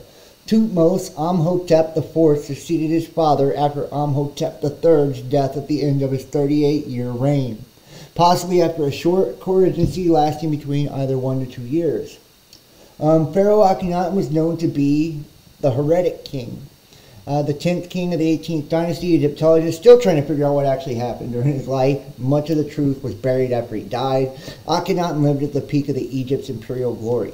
Egypt had never been richer, more powerful, and more secure. Up and down the Nile, workers built hundreds of temples to pay homage to the gods. They believed that if the gods were pleased, Egypt would prosper, and so it did. Family. Amhotep III and Queen Tiye. Akhenaten and his family lived in the great religious center of Thebes, the city of the god Amun. There were thousands of priests who served the gods. Religion was a business of the time, many earning their living connected to the worship of gods. All indications as that a child, Akhenaten was a family outcast. Scientists are studying the fact that Akhenaten suffered from a disease called Marfan syndrome, a genetic defect that damages the body's connective tissue. Symptoms include short torso, long head, necks, arms, feet. Yeah, I doubt that. I think he was just an alien, just to keep it real. Pot belly, heavy thighs, poor muscular tone. It's because he looks like a fucking gray, right? That's why, guys. Honestly, it's really crazy. Marfan's disease. No, he was just not human, probably. And he was probably half god, you know, a blue blood, like we were talking about. And one of the fallen, you know, just to keep it real. A genetic experiment even, who knows?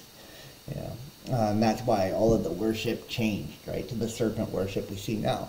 Those who inherit awfully usually are tall, blah, blah, blah. They can die at an early age. If Akhenaten had the disease, his daughters had a 50-50 chance of inheriting it. That's why his daughters are shown with similar symptoms. They're not human either, right, if they're bad. Akhenaten was the son of Amhotep III and Queen Tiye, a descendant of the Hebrew tribe. The largest statue in the Cairo Museum shows Amhotep III and his family. He and Queen Tiye, pronounced T, had 4 daughters, 2 sons. Akhenaten's brother, Thutmose, or Moses, was later named his high priest of Memphis. Moses was later named his high priest of Memphis. The other son, Amhotep IV, later to take the name Akhenaten, seemed to be ignored by the rest of the family. He never appeared in any portraits, was never taken to public events. He received no honors, as if the god Amun had excluded him. He was rejected by the world for some unknown reason. He had never shown with his family nor mentioned on monuments, yet his mother favored him. In 1352 BC, Akhenaten ascended the throne, succeeding his father Amhotep III, who had died. Akhenaten was just a teenager at the time, but it was the desire of Queen Tiye that he ruled. In some version of the story, it is written the father and son shared the throne briefly. Akhenaten's reign lasted 16 years. This was a difficult time in Egyptian history. Many scholars maintain that Akhenaten was responsible for this decline, but evidence suggests it had already started. Akhenaten is principally famous for the religious reforms, where the polytheism of Egypt was to be supplanted by monotheism, centered around Aten, the god of the solar disk. This was possibly a move to lessen the political power of the priest. Now the pharaoh, not the priesthood, was the sole link between the people and Aten, which effectively ended the power of the various temples. And he took church out of the fucking, scenario. And think about his brother, which had the name Moses, right?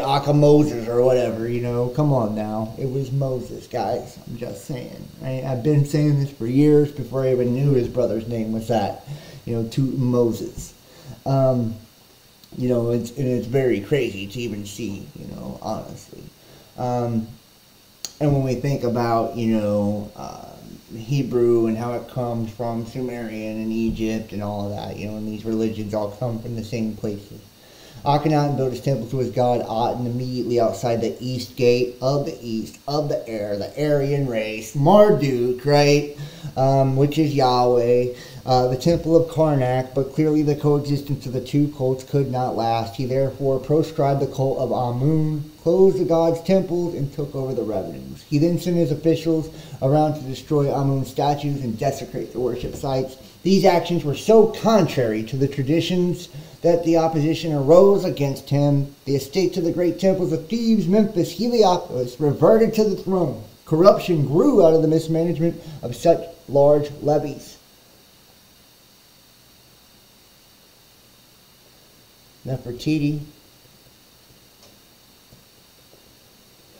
who Akhenaten's chief wife was Nefertiti, made world famous by the discovery of her exquisitely molded and painted bust, now displayed at the Altes Museum of Berlin, and among the most recognized works of surviving from the ancient world. Queen Nefertiti is often referred to as the most beautiful woman in the world. The Berlin bust, seen from two different angles, is indeed the most famous depiction of Queen Nefertiti, found in the workshop of the famed sculptor Thutmose. The bust is believed to be a sculptor's model. The technique, which begins with a carved piece of limestone, requires the stone core to be first plastered and then richly painted. Flesh tones on the face give the bust life.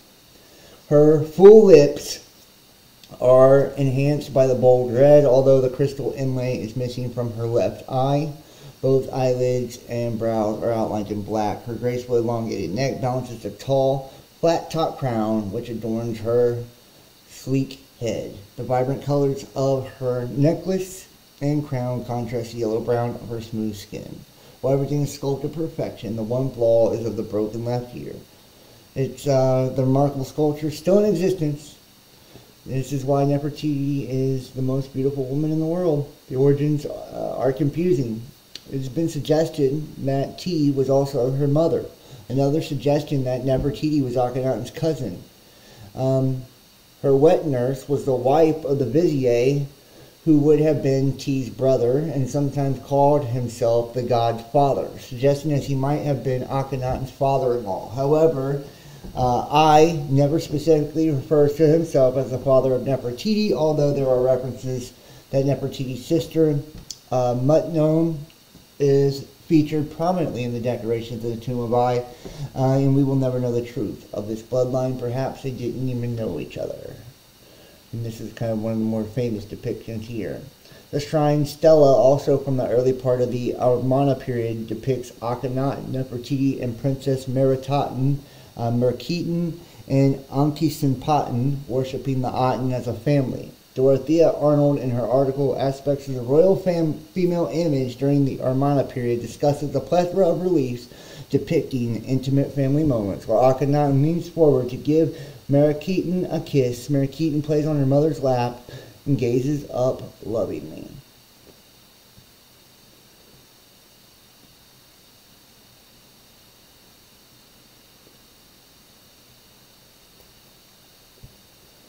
The Amarna letters are consisting of cuneiform tablets, mostly written in Akkadian. This is from the writing system of ancient Mesopotamia and ancient Egypt. And these are the letters of Egypt, or Amarna, the modern name of Egypt's capital of Akhenaten, founded by Pharaoh Akhenaten during the 8th century. There are 24 further tablets that have been recovered since the Norwegian Assyriologist Georgian Alexander Nilsson's landmark edition. These letters consist of the cuneiform tablets written in Akkadian. The language of diplomacy of the period G were discovered by local Egyptians, who secretly dug most of the ruined city as they were originally stored in the ancient building of archaeologists. The first was successfully recovered with the tablets in 1891, who found 21 fragments. The tablets originally recovered by local Egyptians have been scattered among museums in Egypt, Cairo, the U.S. The full archive, which includes correspondence from the preceding reign of Amenhotep III as well, contained over 300 diplomatic letters, the remainder of miscellany or literary educational materials. The tablets shed much light on the Egyptian relations with Babylonia, Assyria, Mitanni, Hittite, Syria, Canaanite, Alicia, and Cyprus.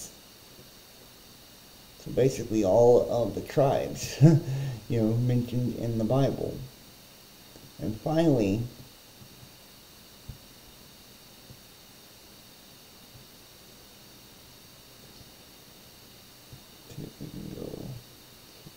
Ra. And the god Ra. Ra, which is in one of his many forms, Ra has the head of the falcon of the sun disk of Wadjet resting on his head. Ra, pronounced as Ra and sometimes as Re, is an Egyptian sun god. By the 5th dynasty, he became a major deity in the Egyptian religion, identified primarily with the midday sun, with other deities representing other positions of the sun. Ra changed greatly over time, and in one form or another, much later he was said to represent the sun at all times of the day. And, this is where you get, the sun worship and all of that, right? Ra kind of being, a culmination of all of them. Ra, the chief cult center of Ra first was based in Heliopolis, right? The pillars, the Djed, meaning the city of the sun. In later Egyptian dynastic times, it merged with the god Horus, Ra-Horkati, many variant spellings. When his worship reached his position of importance in the Egyptian pantheon, it was believed to command the sky, the earth, and the underworld. He was associated with the falcon, the symbol of other sun deities who protected the pharaohs in later myths. The deities were paired with pharaohs. The children of Hathor were considered to be fathered by Ra, and the children of Hathor could also be the sons of Satan, Ra being Saturn, or the Saturn son, right? Although not the contemporary view, E.A. Wallace Bulge claims that Ra was the one god of Egyptian monotheism, of which all other deities were aspects, manifestations, phases, or forms. Ra should be pronounced as Re, hence the alternative spelling, Re, rather than Ra. The meaning of Ra's name is uncertain, but it's thought that if not a word for sun, it may be a variant or link to creative. As his cult rose in the Egyptian pantheon, Ra often replaced Atum as the father, grandfather, great-grandfather of the deities of the Ennead and became creator of the world. Up until the mid-20th century, theories of Egyptologists postulated the Heliopolis priesthood established the Pesachjet at Heliopolis in order to place their local sun god Ra above all other deities, such as Osiris. Many Egyptologists now question this.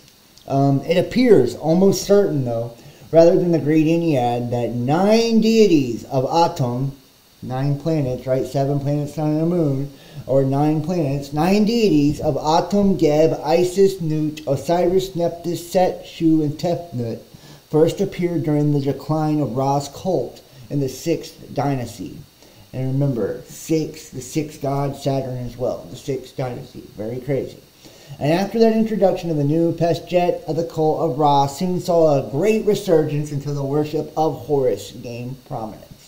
Afterward, worship focused on the syncretic solar deity Ra-Horkati, Ra, which is Horus of the two horizons, during the Amarna period of the 18th dynasty. Akhenaten introduced worship of another solar deity, Aten. The deified solar disk represents his preferred regional deity as he attempted to lessen the influence of the Temple of Atum. He built the Wetjes Atum, elevating the Sun Diska temple in Anu. Blocks from his temple later were used to build walls to the medieval city of Cairo and included some of the city gates. The cult of Menevis Bull, the embodiment of Ra, had its enter here established a formal burial ground for the sacrificed bulls north of the city. And later, Miss Ra was seen to have created Sekhmet, the early lioness war goddess who became Hathor, right, and the lion, or lion-headed serpent, right, with Yaldabaoth, or lion of the tribe of Judah, right, the war goddess Hathor, the cow goddess, after she sufficiently punished mankind as an avenging Eye of Ra. And we've talked about the eye symbolism all the way through this. This changes the themes of much earlier myths into aspects of his, and he is often said to be the father of both, the brother to the god Osiris, and Osiris' death. Afterwards, nearly all forms of life supposedly were created only by Ra, who could call each of them into existence by speaking their secret names, and eventually humans were created from Ra's tears and sweat. Hence the Egyptians called themselves the cattle of Ra, right? And the tears and sweat coming from the water, right? Which would be the semen, the sea foam, right? Part of reproduction, right? From the gods. Symbolism. Ra shared many of his symbols with other solar deities. In particular, Horus, usually depicted as a falcon. In artwork, Ra primarily is depicted as a man wearing a pharaoh's crown. a sign of his leadership of the deities, and the Wadjet sun disk above his head. Often he had a falcon's head, as does Horus, and in later myths about Ra, the sun is portrayed differently, according to the position of the sun in the sky. This was an early theme in Egyptian myths, which different names assigned to the sun depending on its position in the sky. At sunrise, he was the young boy Khepri. At noon, the falcon-headed man Herkati. And at the sunset, the elder Atum. The constant aging was suggested by some later Egyptians as the reason Ra stayed separate from the world and let Osiris and Horus rule in his place. He was a trinity. The idea is often coupled with the myth in which Isis is able to trick an elderly Ra, having ruled in earth as a human pharaoh, into revealing his secret name and thus the secret of his power. Ra subsequently lost his power, resulting in the cult of Isis and Osiris to rise in importance. The Bennu bird, asteroid Bennu, the phoenix, is Ra's Ba and a symbol of fire and rebirth. The Wadjet sun disk, also shown as a hieroglyphic Ankh, symbolizes that life is given by the sun, and the obelisk represents the rays of the sun and was worshipped as a home of the solar god. Pyramids aligned to the east and west, the falcon, bull, and cobra commonly seen wrapped around the sun disk. The form of the goddess Wadjet, who often was depicted as an Egyptian cobra, an animal thought only to be female and reproducing through parthenogenesis, which is, only insects and serpents are able to do, or parasites. Some traditions relate that the first Wadjet was created by the goddess Isis, who formed it with the dust of the earth and the spittle of Atum. Sound familiar? Man being formed from the dust of the earth, the serpent being cursed to eat the dust, right? To eat man, right? The spirit devouring the lower carnal aspect, right? Transfiguration. Or the Vesica Pisces, the Ouroboros, the serpent devouring its own tail. The Urasus was the instrument with which Isis gained the throne of Egypt from her husband Osiris. As the sun, Ra was thought to see everything. Together with Atum, Ra was believed to have fathered Shu and Tefnut, who in turn bore Geb and Lut. These in turn were the parents of Osiris, Isis, Set, also known as Seth, and Nephthys. All 9 made up the Heliopolitan Ennead. And in mythology, for the Egyptians, the sun represented light, warmth, and growth.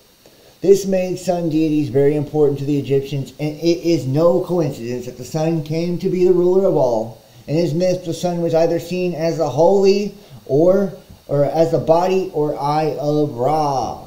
Journey of Ra traveling through the underworld, and we've seen this depiction many times and in many variations right here in his solar bark. A journey he undertakes every night. Right? The journey of the sun.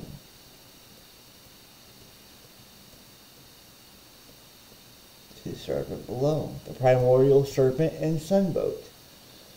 Ra was thought to travel in a sunboat, the boat of the millions, to protect its fires from the primordial waters of the underworld. It passed through during the night. Ra traveled in the sunboat with various other deities, including Set and Mehen, who defended against the monsters of the underworld, and Mayat, who guided the boat's course. The monsters included Apep, or Apepi, or Apophis, the god of chaos and darkness, a dragon, or fabulous kind of serpent, an enormous serpent who tried to stop the sun's boat journeys every night by consuming it. The Ra myth saw the sunrise as a rebirth of the sun goddess Nut, by the goddess Nut and the sky, thus attributing to the concept of rebirth and renewal to Ra and strengthening his role as creator god. And in the pyramid text, Ra is perpetually resurrected in the morning in the form of a scarab beetle. Khepri, which means the emerging one, he rides on the primordial waters, walking on water, called Noon, right? Noon, 12, right? High noon. In his sacred bark or boat, right? Or ship, or planet, or vessel, along with a number of other deities across the sky, where at sunset he becomes Atum, or Adam, right? Fall, the All-Lord, or All-Father. At sunset he's swallowed by the goddess Nut, night, Nox, or Pan, who gives birth to him each morning, again as Khepri. Therefore, the cycle continues with birth, life, and death. And we see this play out in so many different schools of thought, especially when it comes to the mysteries, in spirituality, just esoterics. The Dogon, right? The Doge, or being the water or the night on, like the light switch flipping on for the sun, or the positive, right? Positive and negative. Early in the myth, Ra was said to be married to Hathor, and they were the parents of Horus. Later in the myth, he changed Hathor to Ra's daughter. The feature prominently in the myth, often called the story of Sekhmet, in which Ra sent Hathor down to punish humanity as Sekhmet. Right? Ra had 4 children: Nut, the sky; Shu, Tefnut, and Geb, earth. Nut and Geb created 4 children: Set, Osiris, Isis, Nephthys. Osiris and Isis created Horus. Amun-Ra, which it says that most widely worshipped Egyptian deity, Ra's identity was confused with others. Amun-Ra was a member of the Ogdod, right? Ogdod, Dogon, right? And creation energies with Amunet, or a very early patron of Thebes. He was believed to create via breath, the breath of life, the breath of God, and thus was identified with the wind rather than the sun. The cult of Amun and Ra became increasingly popular in Upper and Lower Egypt, respectively. They were combined to create Amun-Ra, the solar creator god.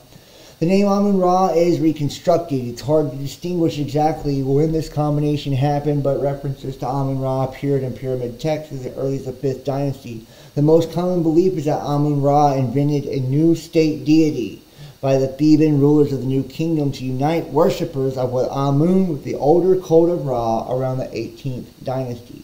Atum-Ra, or Ra-Atum, was another composite deity formed from 2 completely separate deities. However, Ra shared more similarities with Atum than he did with Amun.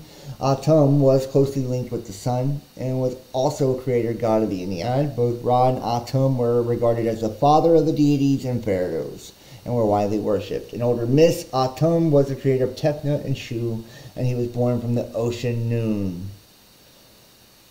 And Ra Hurkati and Herakti, and think about Heracles, Hermes, right?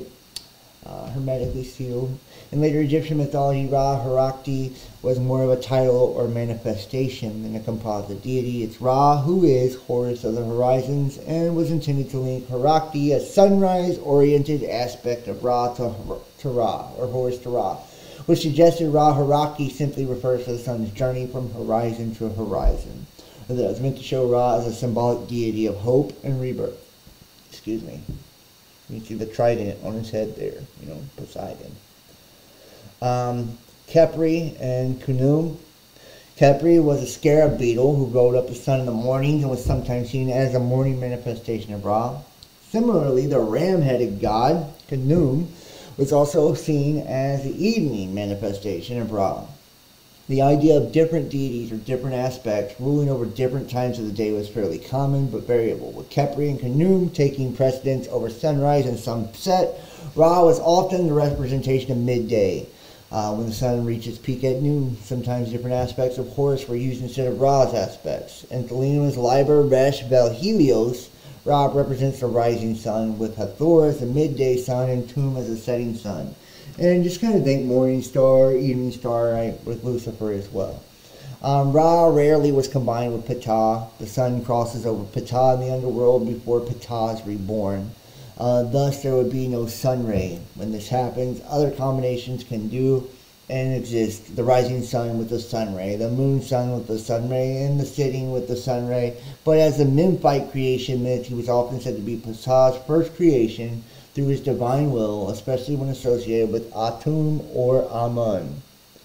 And worship. His local cult began from roughly the 2nd dynasty, establishing Ra as a sun deity. By the 4th, the pharaohs were seen to be Ra's manifestation on earth, referred to as sons of Ra. His worship increased massively in the 5th dynasty. He became a state deity, and pharaohs had specially aligned pyramids, obelisks, and solar temples built in his honor. the first pyramid texts began to arise, giving Ra more and more significance in the journey of the pharaoh through the underworld. The Middle Kingdom saw Ra increasingly combined and affiliated with other deities, especially Amun and Osiris. The Middle Kingdom saw Ra increasingly combined with affiliated with other deities, especially Amun and Osiris. And during the New Kingdom, the worship of Ra became more complicated and grand. The walls of tombs were dedicated to extremely detailed texts that told of Ra's journey through the underworld. He was said to carry the prayers and blessings of the living souls of the dead and the sun both. The idea that Ra aged with the sun and became more popular, the rise of the New Kingdom. Eventually, during the reign of Akhenaten, the worship reached the level of uncompromising monotheism. Many acts of worship included hymns, prayers, and spells to help Ra and the sun both overcome Apep. Through worship of Ra was widespread. His cult center was in Heliopolis in Lower Egypt. Oddly enough, this was the home of the Ennead, which was believed to be headed by Atum, with whom he was merged. The holiday of receiving of Ra was celebrated on May the 26th in the Gregorian calendar. Though Ra lived in various forms in the Greco-Roman period, his worship gradually deteriorated during the first millennium. The decline was probably due to the weakening of the kingship under various foreign rulers. Though he continued to be a part of Egyptian theology, he was no longer part of the people's living faith. Devotion to Ra became more and more limited to priests of the temple. The rise of Christianity in the Roman Empire caused an end to the worship of Ra by the citizens of Egypt, and Ra popularity suddenly died out. The study of Ra became purely for academic knowledge, even among the Egyptian priests. And, this is going to take us to the Order of the Golden Dawn, the OTO, Hermeticism, right, and the mysteries and all of these, how they spin off of the sealed or hidden occulted knowledge from the gods of Egypt. So next week, that's what we're going to get into. We're going to, take this and go to the complete system of the Golden Dawn, the magic of the Golden Dawn, which is the Hermetic Society, whose members are taught the principles of occult science and the magic of Hermes. During the early part of the second half of the last century, several eminent adepti and chiefs of the order in France and England died, and their death caused temporary dormant conditions of temple work. Prominent among the adepti of our order of the public renown were Eliphas Levi, the greatest of modern French magi; Réjean, the author of several books of occult lore; Kenneth M. Mackenzie, the author of the famous and learned Masonic Encyclopedia; Frederick Hockley possessed the power of vision in the crystal, and whose manuscripts are highly esteemed. These and other contemporary adepti of the order received their knowledge and power from predecessors of equal and even greater eminence. They received indeed and have handed down to us their doctrine and system of theosophy and Hermetic science and the higher alchemy from a long series of practiced investigators whose origin is traced to the Fraters Rosicrucius of Germany, with association founded by one Christian Rosenkreutz about the year 1398 AD. The Rosicrucian revival of mysticism was but a new development of the vaster, older wisdom of Kabbalistic rabbis and of that very ancient secret knowledge, the magic of the Egyptians, in which the Hebrew Pentateuch tells you that Moses, the founder of the Jewish system, was learned, and that is in which he had been initiated. Right, so we're going to look at the Golden Dawn. We are going to look at the OTO, and this is the study guide from the degree from Minerval to the 7th degree, with bulimic session, right, OTO, under the seal of the obligation of nothing in particular. And very interesting too. When we get into the OTO study guide here with the Golden Dawn, we're going to look at a Library of Egyptian Secrets, as well as Rosicrucianism as well, Hermetic Order of the Golden Dawn, and the Rose Bloodline, the Flower of Life, the Rosicrucians, the Order of the Rose and Cross. May the roses bloom upon your cross. We're going to get into all of this, the occult, the mysteries, the mystery schools, next week, as just building upon these deep dives. these journeys that we've been looking at. So I hope you guys enjoyed the Egyptian gods, breaking down the Egyptian gods, Akhenaten, Ra, Osiris, Isis, you know, and it's kind of seeing where, you know, the Djed and a lot of where these mysteries of the occult come from, where these esoteric teachings come from. We're going to, you know, go way deeper next week. So make sure you hit the like, give us a thumbs up, leave a comment. Let me know what you think. Share the link so other people can see it. And remember, reviewer powered. So please, if you enjoyed this, donate, support, show some love to the channel. Help me keep it going. I need y'all's help. And subscribe. Make sure you're subbed as well. Yeah, and book your own personal tarot reading. They're great gifts for Christmas, birthdays, for you or someone else. You know, they're pretty cheap and inexpensive too. Great ways to like look into the energies. Check out our tarot videos, our astrology videos. Check out the video we did last week. We got so much cool stuff coming, so much cool stuff out right now. I'm really excited. I'm really pumped. I hope you guys enjoyed this. Make sure to hit the like, subscribe, share it, donate, support, book your reading, 513-393-2396, or email therealbestdampodcast@gmail.com. I love you guys, and I will see you next time. Remember, Jesus is the truth, way, and life. God bless you all. Peace.